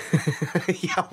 Why isn't there just one guy? Because if we all do it the same, you should be able to look at that place in Mexico and understand every site in the world. It's not the same. But it's the same thing with the, I mean, like the I don't know. To me, this is typical. Like the isolationist, just like the uniformitarian geological theory. I mean, it's like it fucking doesn't work. Yeah. And evidence isn't just like here and there out of place artifacts. It's fucking everywhere. Yeah. That massively catastrophic shit on a global scale is taking place multiple times on this planet. And they admit it in geological history, saying extinction event. So this is the same thing with isolationists. It has been completely falsified in so many ways, in so many times across the past 200 years, and they still fucking cling to, and they will sneer at you if you're a diffusionist. They're just like, oh my God. Like, yeah, dude, your idea has been falsified over and over and over and over and over and over and over in every possible way. So to me, like something is making, because I can't say that you can't point at all archaeologists and say they're all fucking idiots, right? Yeah. And you can't point at them and say like if they're not idiots, they're too afraid to go against the grain, because that's not, you can't say that either. Surely there's some. So like, why is this isolationist thing still around? It's like something else is causing it to stay there. You know what I mean? It has support from outside the archaeological community that is non-scientific in source. Well, yeah, but there's also, when you get into the field, you have to go through the certification, right, that is set up by the quote-unquote top people, whatever. They set the standards. Yeah. And whoever those people are throughout time are setting the standards, which are then taught. Yeah. And then... But you could you have peer review and all of that by the same people. Yeah, but you could play the game. You could play I think Nick said this to me one time. Like when you go to college or whatever, you play the game to get your degree. Like whatever you know that you need to do to get the degree, you do. Right? So you have to write a huge paper that's proving something that you don't think is true, but you know that if you don't do that, this professor isn't going to give you a good grade. You just fucking write it, because what you're trying to do is get the degree. That's the point. Right. But if you're aware that you're just doing this to get the degree and this is actually bullshit, or you think there's a lot of evidence against it, then once you've got the degree and then you have some sort of, maybe you get tenure somewhere, or maybe you get a huge grant or whatever, then you go and get irrefutable or extremely powerful evidence for your idea, and then you put it out there. Which is what Robert Schoch did. And he's hated. Yeah. Right. So that's what I'm saying. Like the establishment...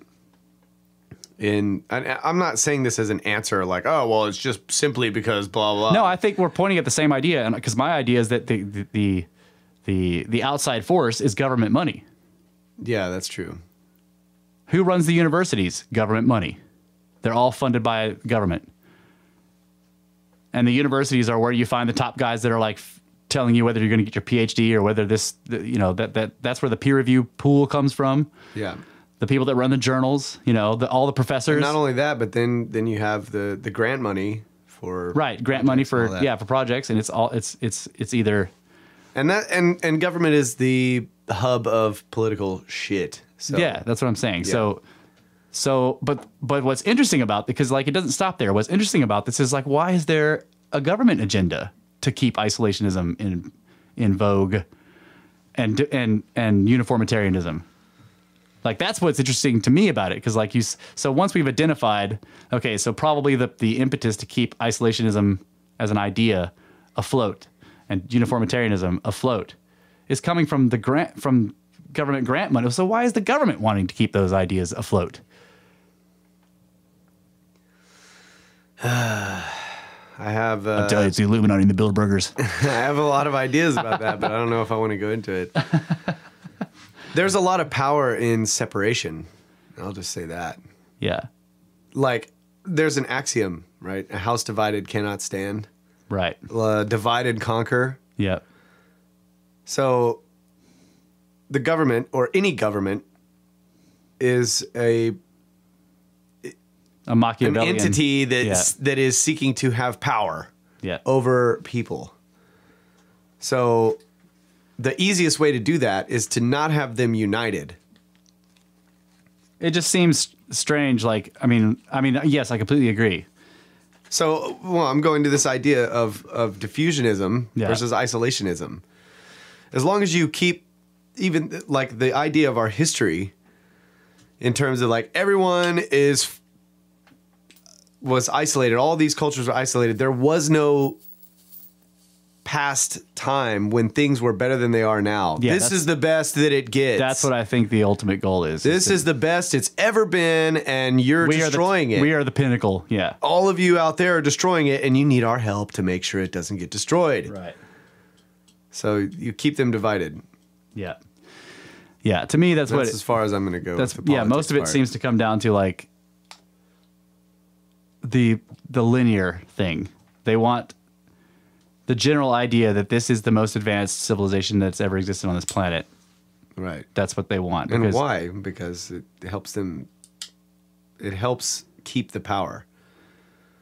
Because it's another form of division. Well, if you thought that like, think of it, like just try to step away from politics and all that bullshit, and like let's just do a thought experiment. Let's say that tomorrow somebody comes up with like irrefutable, like completely concrete evidence that everyone accepts that there was an extremely advanced civilization 30,000 years ago. What would change?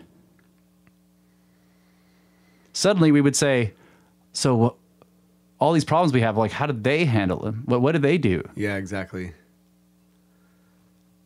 And we would be looking to the past instead of the government for the solutions. That's right. And the past is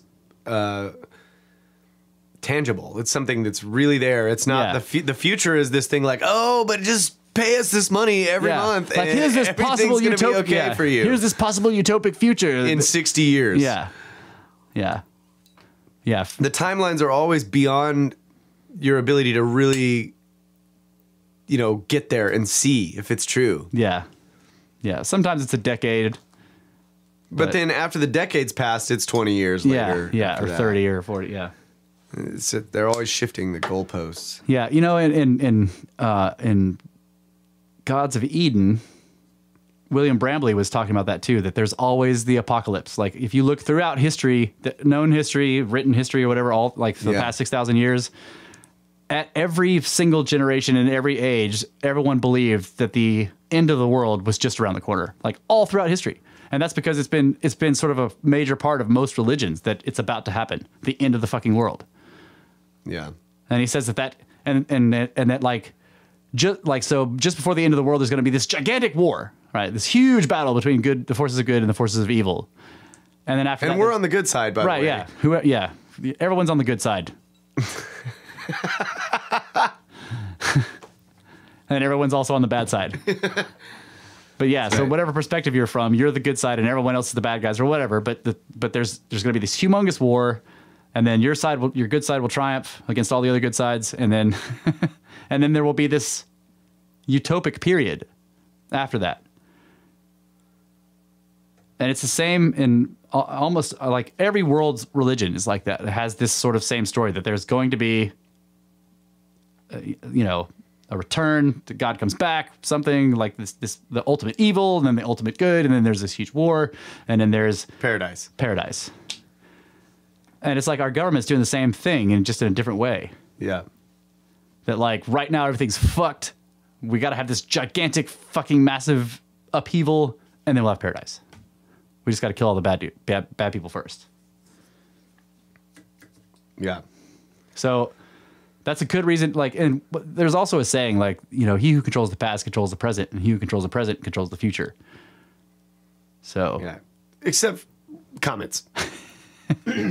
But those never hit us, except for on average once every million years. And Like clockwork. Bam. Million years. Bam. when did the last one hit us? 230 million years ago. Well, I think there might have been something recent that had. Sounds like we're kind of overdue for no. No. We're not going to be destroyed by a comet. We're going to be destroyed by your mundane activity every day. Cow farts because you want that sandwich. Yeah, using too much energy. That's right. Yeah, it comes down to energy. I love the fact that they're like, so progress is like windmills. And I'm like, windmills have been around for 2,000 years, at least. Yeah. No, progress is like solar. I'm like, yeah, so the sun, that's been around for forever. That's like the very first power source that humans ever had. You go outside and hold a stake up to the sun, see if you can cook it. It doesn't work. Fire is more advanced than solar power.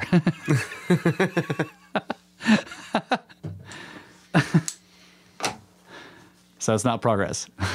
Yeah. So I want to go back to this on this subject. I was about to say something about retreating, like you're not retreating, you're advancing to the rear. Yeah.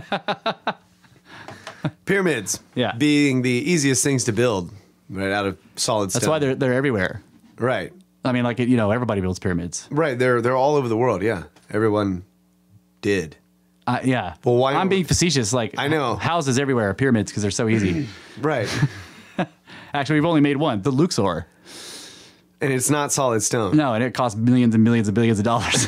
But I'm just saying, like, Yeah. solid stone pyramids are the easiest thing to build out of stone. Yeah. If you want to build a real high pile of stone. Yeah. So, And they're really easy to build if you use huge blocks too. yeah, let's like, all right. All right, I'll let you go. Sorry. You're nailing it. Like, let's build one. Yeah. I just want to see him build one. I gotta finish Like, learning let's how build a new one out of solid stone somewhere. Yeah, I just gotta finish learning how to play that recorder, and then I'll be able to float the stones. Yeah. It's just so easy to say that. And yet, how long has Egyptology been around? And they haven't built one? Yeah. They haven't built one? Hundreds of years. I mean, the Englishmen were going over there. The Brits were going over there and grave robbing 300 years ago.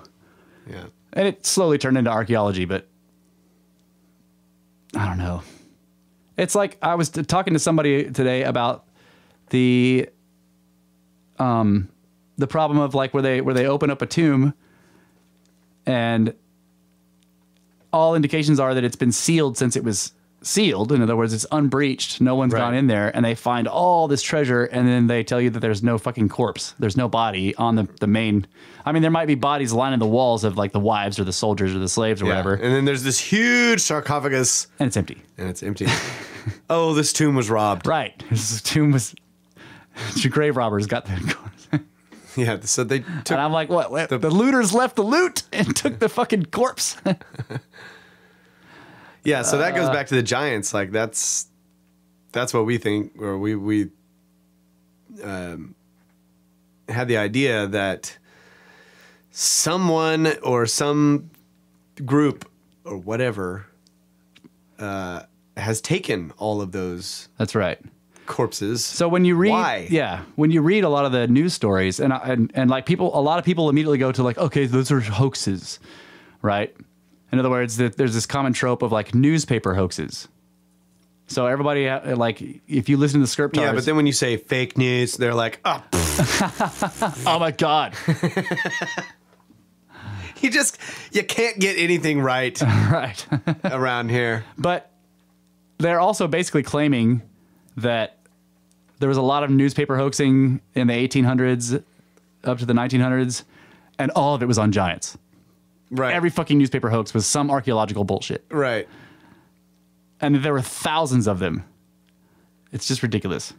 But anyway, so I'm sure some of them were hoaxes. But you can tell when you read the hoax stories, they're actually hilarious. You know? The thing is, the scriptards don't have a sense of humor, so they can't tell the difference between the funny ones and the not funny ones. So they think they're all hoaxes. And they don't think any of them are funny. Right. They can't tell the difference. I'm like, well, look, bro, this one's hilarious. Look at the way he spells it. Look at what the people's names are, you know?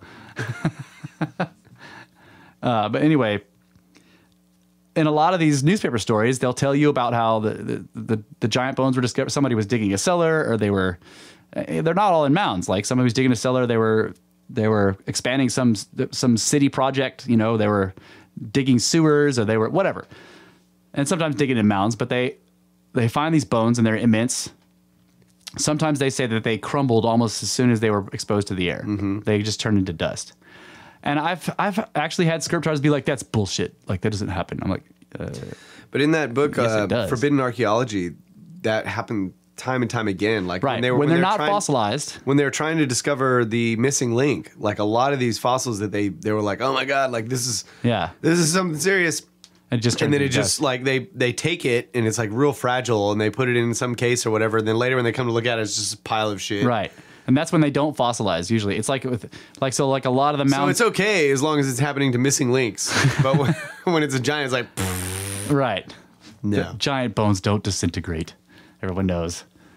Yeah, but like you know, if you that's also interesting as an aside. Like if you look at a lot of the myths, the giants always had bones of stone. Oh yeah. Presumably because ancient peoples found fossilized bones of giants. Oh shit, that's cool. Right. That is cool. Now, of course, they'll say like those were dinosaur bones. Like, what would you say? They were mammoth bones? Yeah. Yeah, that was. They were fucking mammoth. Back to the mammoths. Yeah. All right, we got to take a break.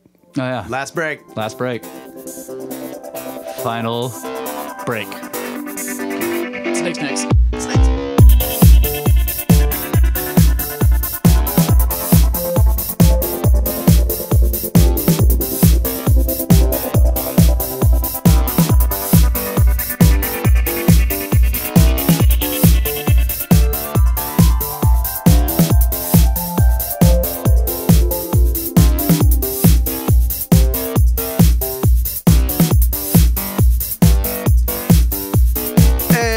Back for the final segment of Brothers of the Serpent podcast. Two snake bros high atop the Edwards Plateau, the bottom of an ancient seabed, standing on eons of bones. Smoking snake smokes. Smoking snake smokes. Smokes, let's go. Talking about giant triangles made of stone. Giant governments made of idiots. Giants made of bone. Bones of giants. All the same usual stuff. Yeah. But we're gonna after this episode, we're gonna overlay the stars over all the governments in the world and see if they line up. They should. Stars are everywhere. They'll line up with everything. Yeah, fucking governments are everywhere too. Yeah. I trust the government about as far as I can throw it. Now, we have a really big government. And I can't throw governments. Yeah. Especially not this one. It's really big. But, so, we're talking about the Smithsonian, and we're talking about the giants of ancient America, and the fact that, like, thousands of them were reported found. But there's not a lot of actual physical evidence left except for these stories that were printed, or so in town records or whatever you can find in old newspaper stories. But there's other things too, like a lot of the newspaper stories will say that the bones were put on display at the local men's club or at the church or outside of the sheriff's office or whatever, and that many people came to see them. But a large number of these stories also say something about men from the Smithsonian who came to retrieve the artifacts. Right.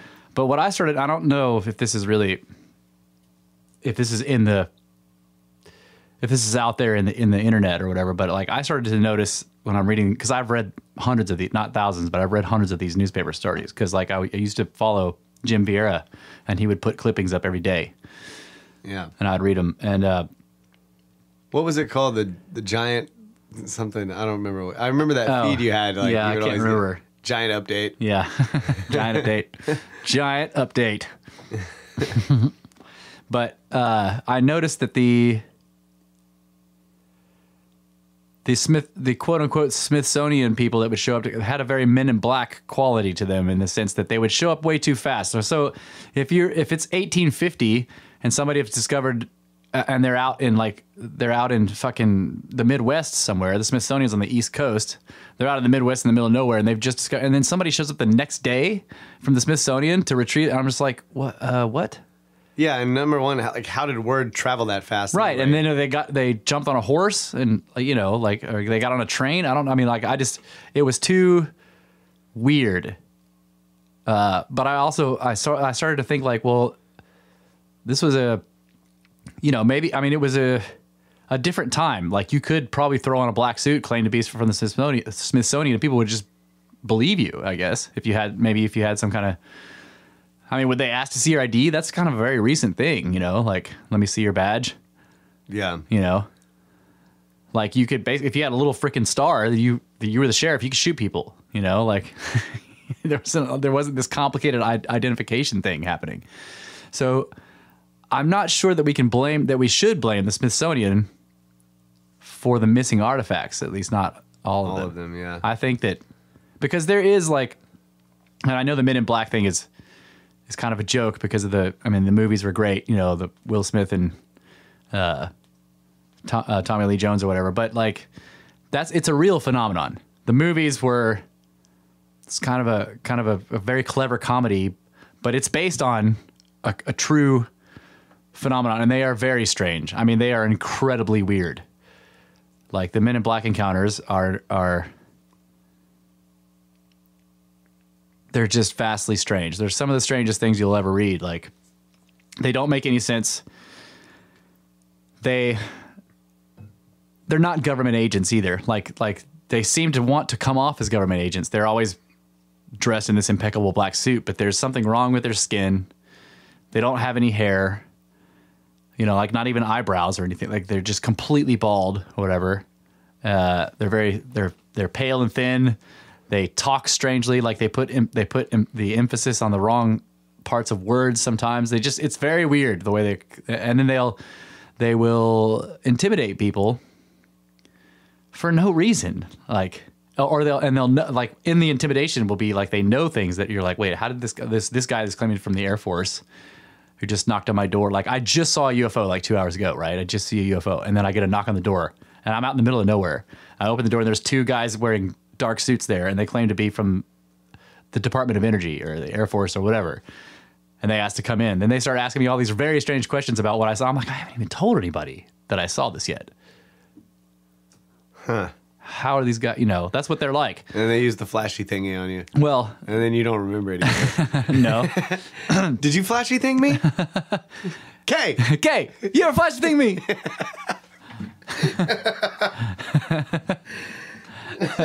Last suit you'll ever wear. No. Again. For the...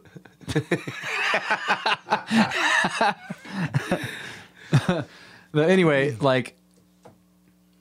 and so also they'll just do a lot of paranormal shit. Like, they will show up. They'll be knocking at the door, and then you're like, okay, you let them in, you talk to them, you're like, this is weird. The whole time it's very strange, and then they warn you never to tell anybody, and you're like, I haven't told anybody, and then you let them out, and then you shut the door, and you're sitting there like, that was fucking weird, and then you're like, wait, what did they come here in? You're like way down, you're miles and miles down a farm road. You open the door, and they're gone, but there was no vehicle. You didn't hear a vehicle, and you didn't hear a vehicle pull up. You remember that you didn't hear a vehicle pull. They just appeared on your doorstep and knocked on the door, and you hadn't even told anybody you've seen a UFO. I mean, the Men in Black encounters are fucking strange. They're just incredibly odd. And they happen with artifacts. They happen with archaeological stuff too. It's just more well known with the UFO stuff because it's kind of a I guess it's a legend that goes along with the UFO stuff. Ufology, yeah. Sort of. People sort of conflate those two, but the Men in Black show up for any. They can show up for any strange experience you have. Like anything, if you find a cave that has ancient paintings in it of something weird or whatever, and you come out and there's like a Men in Black standing at your fucking house waiting for you to come out of the cave, like that's happened to people. You can tell sometimes that like the story of the Men in Black encounter doesn't get told, but you can tell it's in there because of what the person does. because the men in black seem to like intimidate. You know, the person will just like, they'll be totally enthusiastic. They'll be like, man, this is badass, blah, blah, blah, blah. And then all of a sudden they don't want to have nothing to do with it. They don't want to talk to anybody anymore. And then they fucking move, you know? Yeah. But I've been wondering if there's something like that going on with these giant stories, because that's what it looks like to me. These dudes in suits show up claiming to be from some government institution. Right. And then they hand over all the bones and everything. That's right. They're like, oh, yeah, we're going to take these over for analysis. And yeah, we're going to get this figured out. And then the reporter is like, a couple of weeks later, they're like, well, we reached out to the Smithsonian to see like what the deal was. And they were like, what bones? Yeah. Like, to this day, the Smithsonian claims to not have any giant bones in any of its archives. Now, which is false, because people have gone through the card files of the archives and actually found archived cards that list like, you know, extremely large jawbone or whatever. There's at least 2 or 3 in there, but they should have thousands of full skeletons, mummies, stone plaques with strange hieroglyphs, fucking glimmering swords made out of unknown metal. I mean, like, they should have all kinds of shit in there, and they're like, we don't have anything like that. No skeletons over 6'2". And you're like, that's bullshit. Yeah, that could also be a phenomenon of fake news. What, the Smithsonian's putting out fake news? No, it's like not necessarily news hoax or newspaper hoax, but that reporters, not all reporters, but many of them just do a fucking shit poor job. Yeah. You know? Yeah. They show up on site and they find one person and they ask some questions and they get some answers and then they fill out the rest of the story. Yeah. They look around. I don't know. Yeah. I don't know how they do it, but it's pretty obvious many of them can do a pretty bad job. Yeah. What's interesting in this case, though, is the communication problem. The fact that you have thousands of newspaper articles and they have so many of the same things in them. Yeah, exactly. And like these days you'd be like, yeah, so because he just Googled like, you know, fake giant bone right, stories. But when you have some little small town on the East Coast somewhere in 1890. Yeah, and then someplace in like the central United States. Yeah. And it has the exact, and they're very like close together. Some of them are far apart, but it's like how would they even know? Right. How this one happened like 80 years later, and it's almost exactly like that one. Right. And it's like it's the like I, yeah. And the only way to find that before was like microfilm. If we were right, you'd have to travel to small towns all over the United States, hoping to come across a town library that had access to all the old newspaper articles in a way that you could, because microfilm was like, yeah, people were still having to, still more recent too. Yeah. So you had to be like shuffling through giant boxes of dusty newspaper articles or whatever, and then like, there's just too many of them. There's too many. Yeah. With too many of the same things. Right. It's just, so it doesn't seem to be a hoax, but these Smithsonian people that show up to take the artifacts are one of the similarities. And a lot of times there just doesn't seem to be enough time for them to have gotten there. Like, I wish I knew, like, what would happen today if you found something very strange in your yard and you called up the Smithsonian. How do you even get a hold of the Smithsonian? The Smithsonian. Yeah. Hey, Miss Smithsonian. I found like this bronze knife in my fucking backyard. And they're like, okay, we'll be there tomorrow. Yeah. Like, do they even do that? No. I don't know. We should try. Yeah. We should snake them, dude. Yeah. It needs to be something too big to mail. It's like too big to mail. Too big to mail. They'll only come get it if it's too big to mail. Hey, can you bail me out here? This thing's too big to mail. Yeah. I found a huge titanium pyramid. It's too big to mail. Come get it. It was really easy to build. The easiest titanium building ever. Yeah.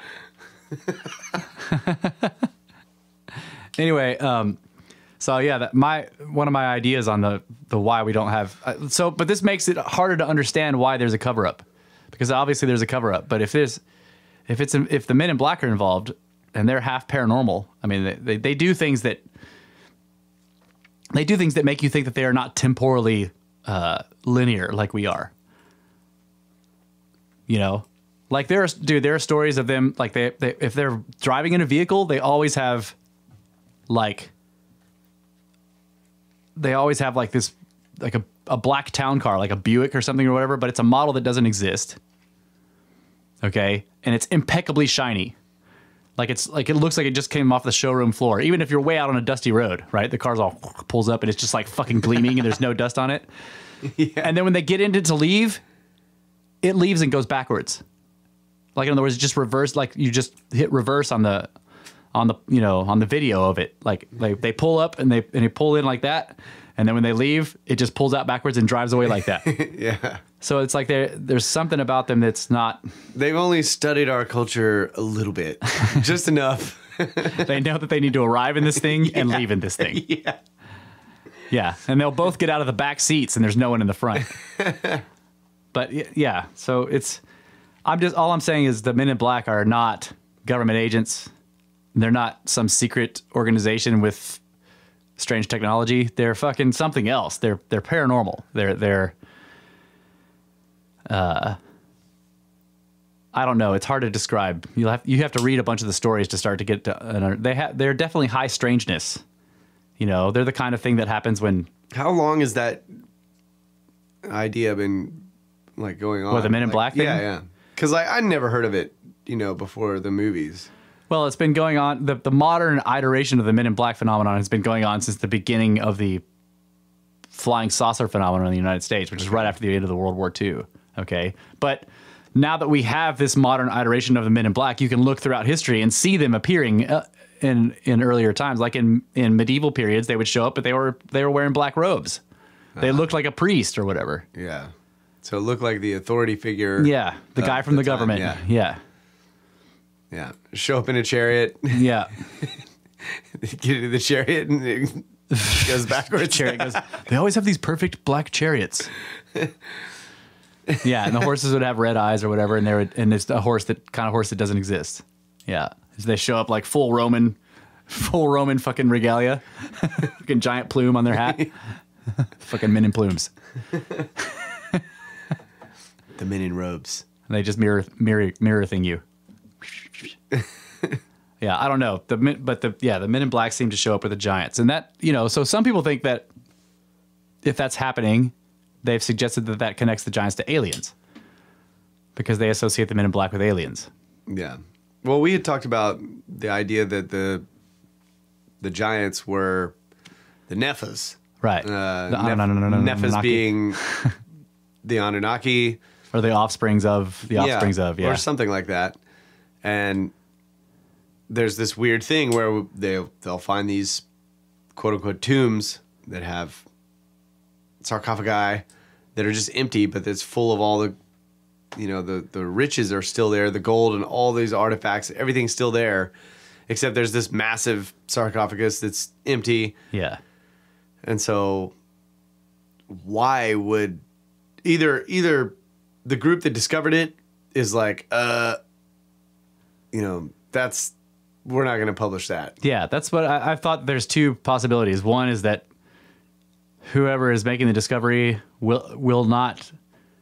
cannot discuss the contents of the big sarcophagus, so they just claim that there's nothing in it. Right. Or they've been removed. Yeah, systematically. Yeah. Once we started doing archaeology a couple hundred years ago, something was like, oh fuck. Yeah. We got to go get about 200,000 or 300,000 bodies off that planet. But that's another thing. Like, why do, if that's true, why do they not want us to know? Well, who's they? Whoever's removing them. Well, if whoever is removing them is whoever they are, whoever the bodies are, they're not human. But it seems to be tied to the same idea as the divide and conquer. Like, keep the uniformitarianism and it's the fucking longheads. Yeah, exactly. The uniformitarianism and isolationism. Yeah, that whole idea, which is what we were just talking about, sort of disseminated by government. Yeah. So then you have like these tombs that seem to have other species of heads. Yeah, heads that are not human, or at least not our makeup. Yeah. And we don't need to know about that because that changes everything. Right. And makes all of our current squabblings meaningless. Right. By the way, this has bothered me ever since we did this episode on the longheads. Like, I found out what the parietal plate is. Like, you asked me, I was like, yeah. The human skulls have 3 skull plates. You have the one in your forehead, and then there's 2 parietal plates in the back, and that makes you have a central suture going down the middle of your skull in the back, where the parietal plates fuse together. Yeah. Most of the quote unquote authentic, like non-head binding created, like actual natural longheads have a single parietal plate. There is no central suture. Yeah. So that makes them, I mean, whatever else you might think about them, they are definitely not Homo sape. They're like, right. because you can tell that it's not a mutation, it's not a malformation. Their head is made that way. I was looking at some of them earlier this week and I was just like, holy crap.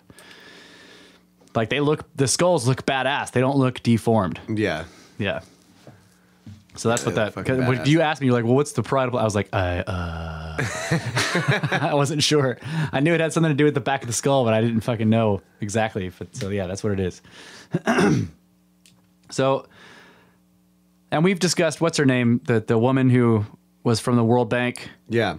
Who basically said that some of these committees or meetings or whatever between like extremely how powerful people in the UN and the World Bank or whatever, like some of these meetings are being run by some dude with a long head that looks like Akhenaten. Yeah. So, I mean, this is all anecdotes and flimsy evidence, but I'm just like, it's the fucking longheads.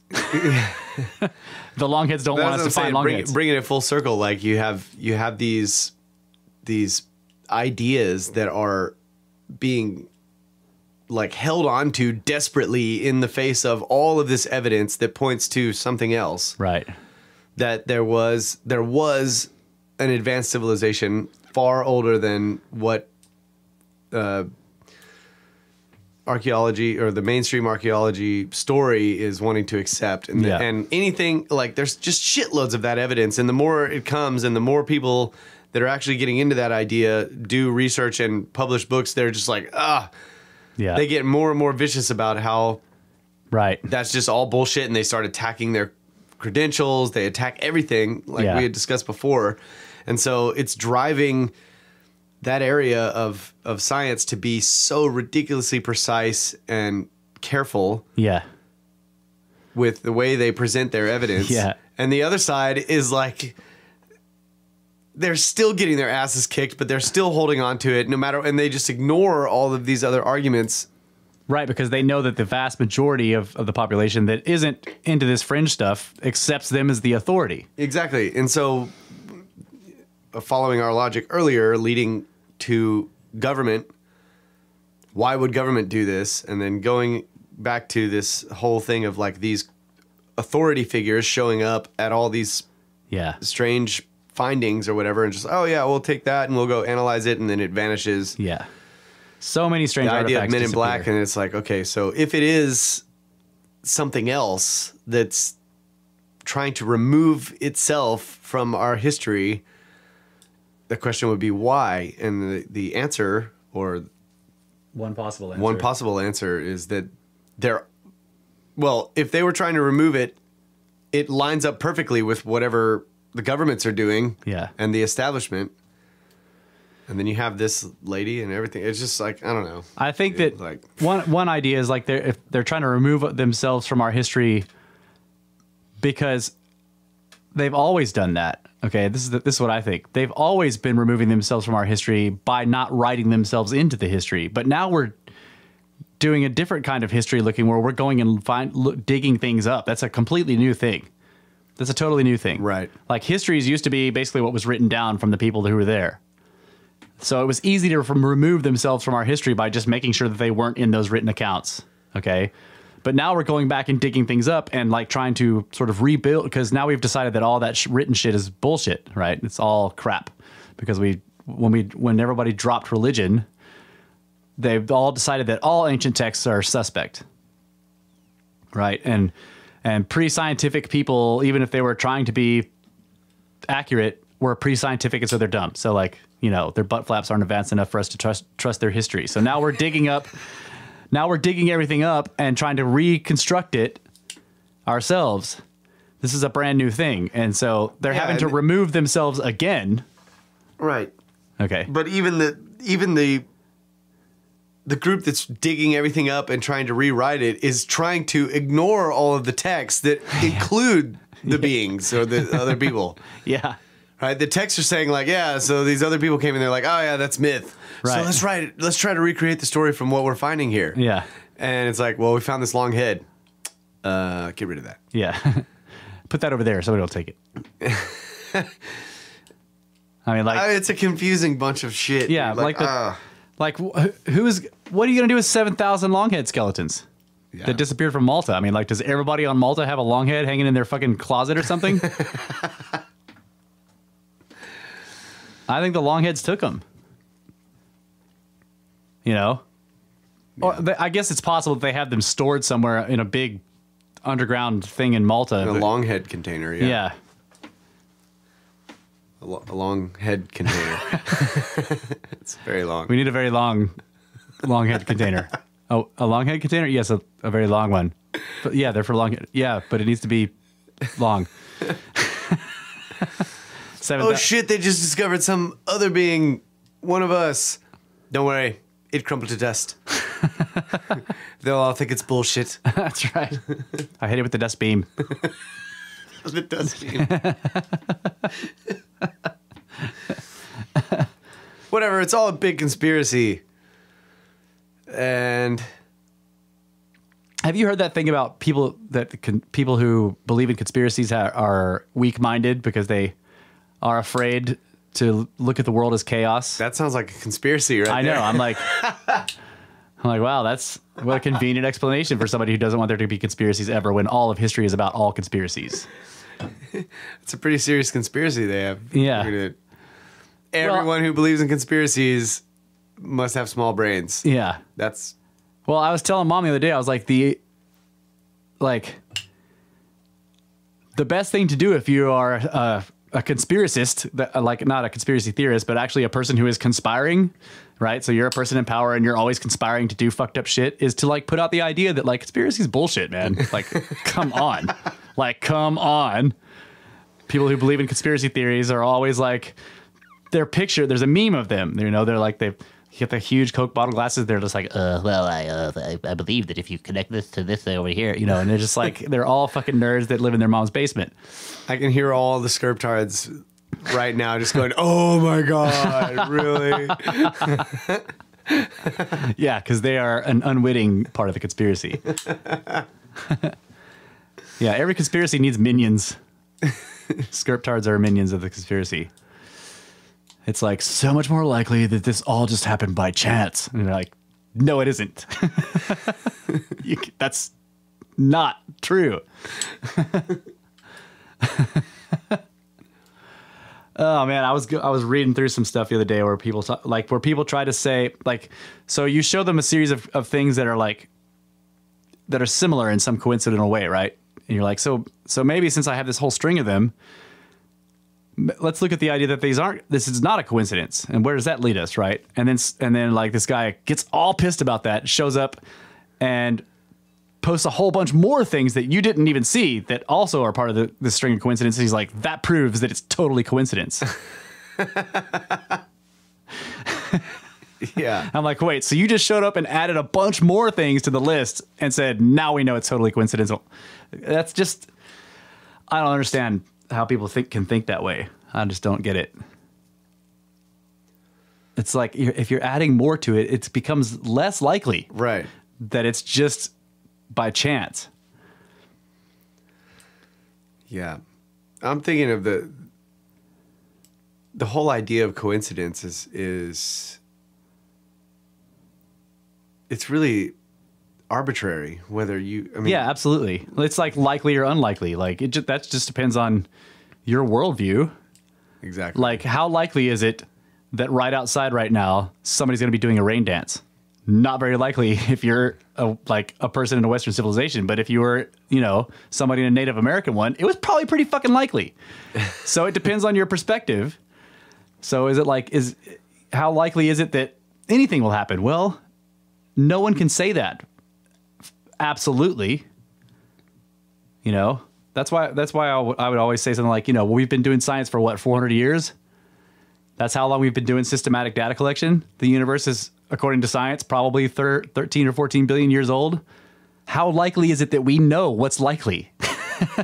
It's extremely unlikely.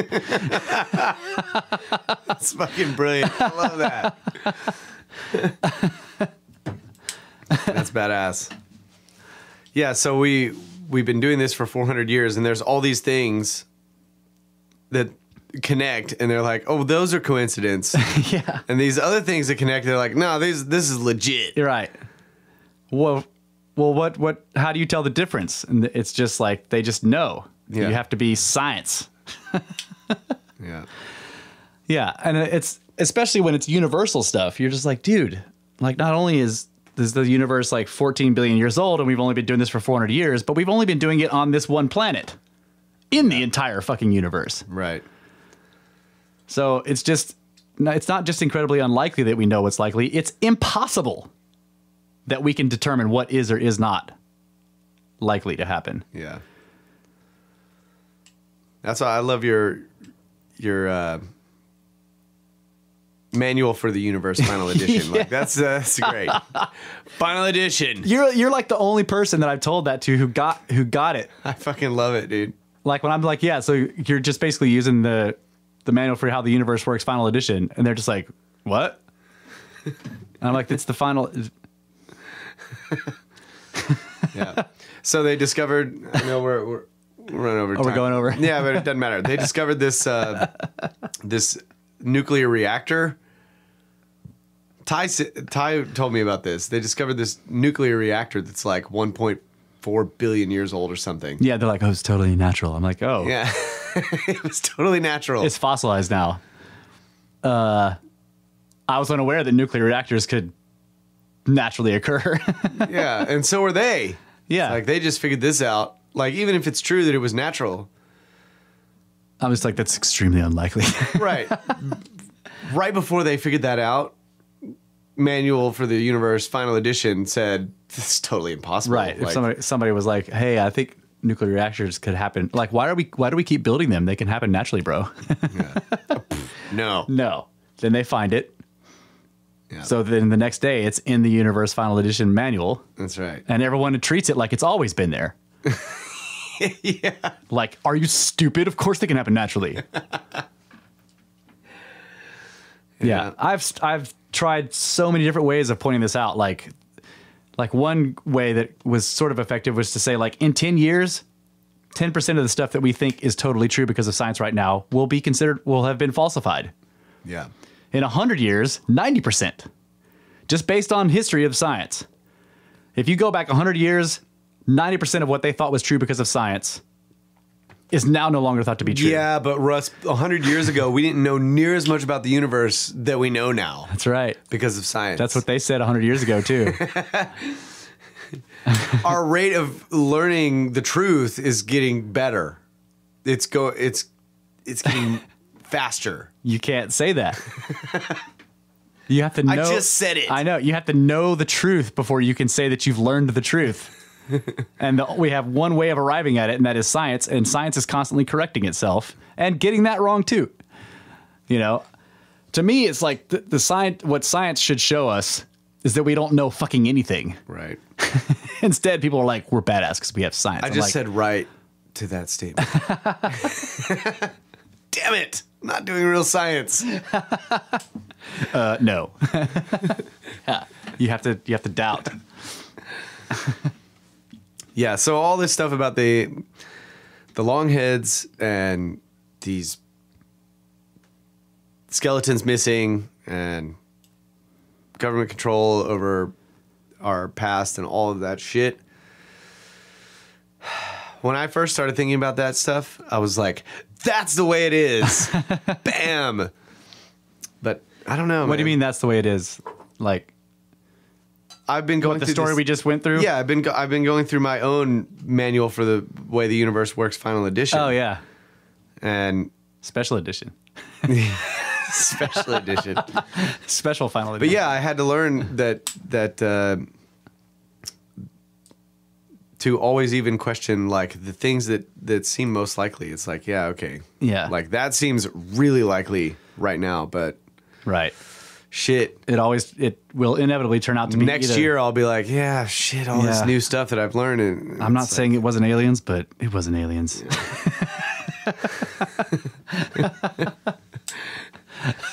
yeah, so I'm always doing that now. Like Right. I find out new information and I'm like, yeah, that really lines up with this way that I thought everything happened, Yeah. that everything worked. But at the same time, I'm like, I don't know. Right. Well, or I don't really know. It lines up, but it opens up new complexities that don't hit Yeah. you until way later. You're like doing some other stuff and you're like, wait, whoa.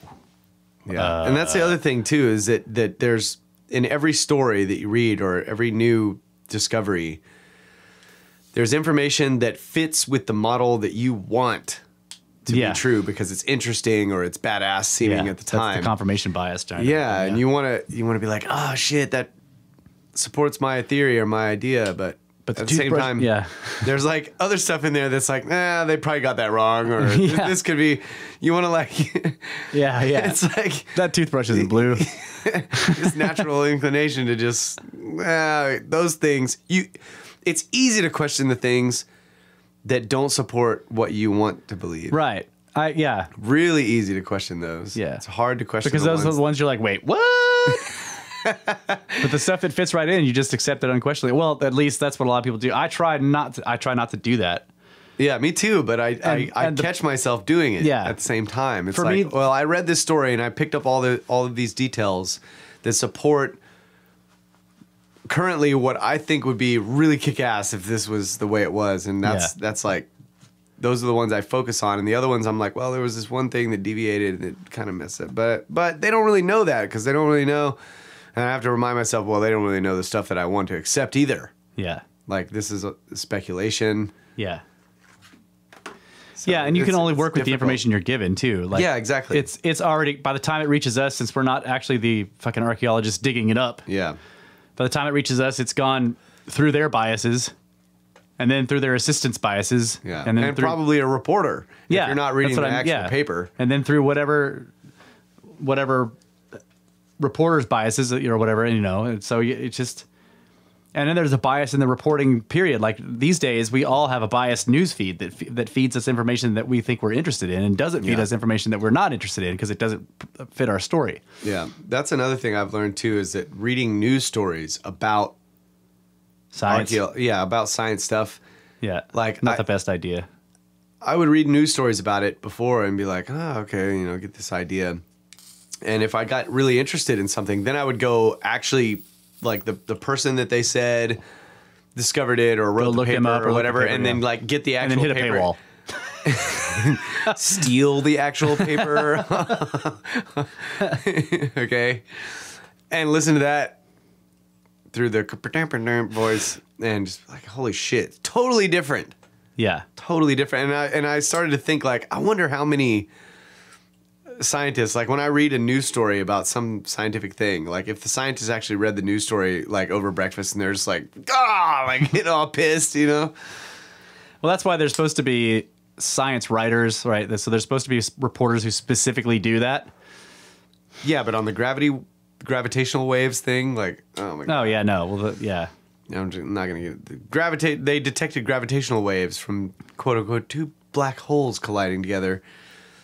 I read the news story on that, and then I went. We've never even proven black holes exist. I went and read the scientific papers. It was just so screwed up the way they reported that story.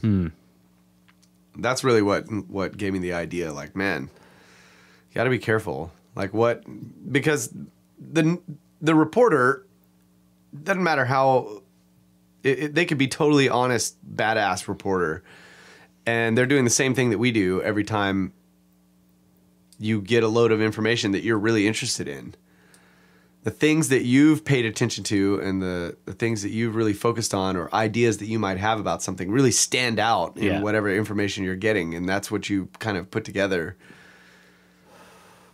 It's So the reporter, and maybe slanting the story, not intentional, but Yeah.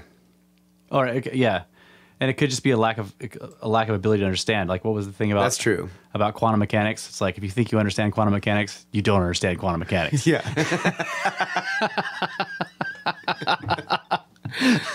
Exactly.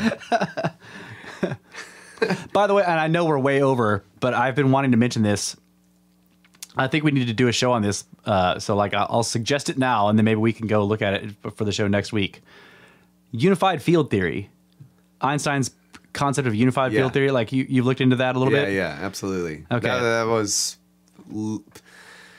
like right at the beginning of the whole elastic universe idea. Okay. Well, I've been aware of the concept of unified field theory for a long time, but I had forgotten what Einstein's specific concept of it was, because it's now used as a way of saying, like, this would be a theory of everything. Yeah.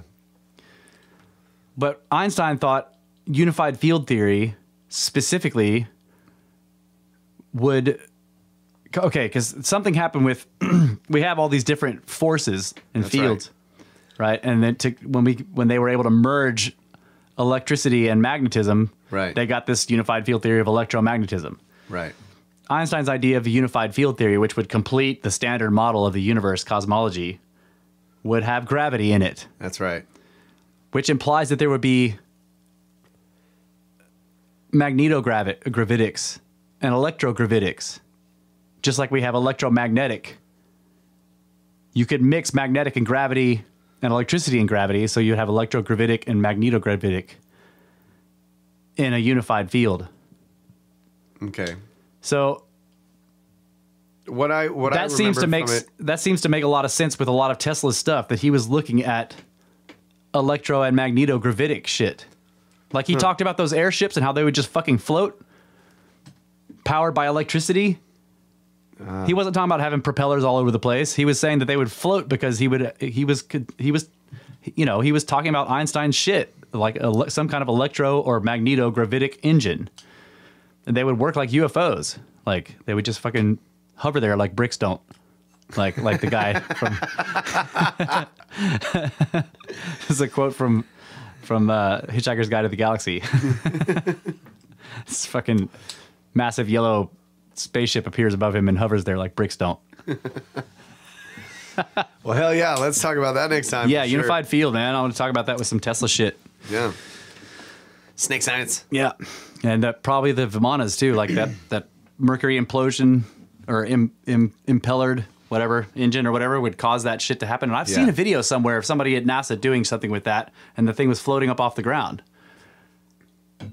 I've got to find that video. I remember watching it, and like, there's all these dudes standing around. This thing's going, ooh, it's like floating up and down or whatever, and it had something that was spinning it was a sphere of mercury. So Hell yeah. yeah. So that's it for what is this, 20? Yeah. Right. 20. 20 mind-expanding, long-head creating episodes Yeah. in the can. In episode 21, you're not going to be allowed to use that Tesla lighter. Why, have I been clicking it? Yeah, you've been clicking it. Yeah, proud of this thing. Snake birds. Yeah, I got to keep that thing down. So you can contact us by going to the blog at brothersoftheserpent.blogspot.com. You can email us at brothersoftheserpent@gmail.com. You can go on iTunes and give us 5-star reviews and badass comments. Oh yeah. That would really help us out. Oh yeah. If you guys know anybody that you think might be interested, tell them about it. Be like, hey, Snakes. Don't blame me if you hate this, but snakes.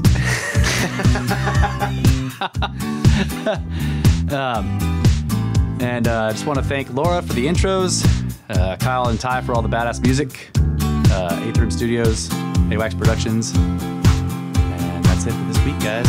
Thanks to all you guys listening. Good night, Adamu. Get back to work. Snakes.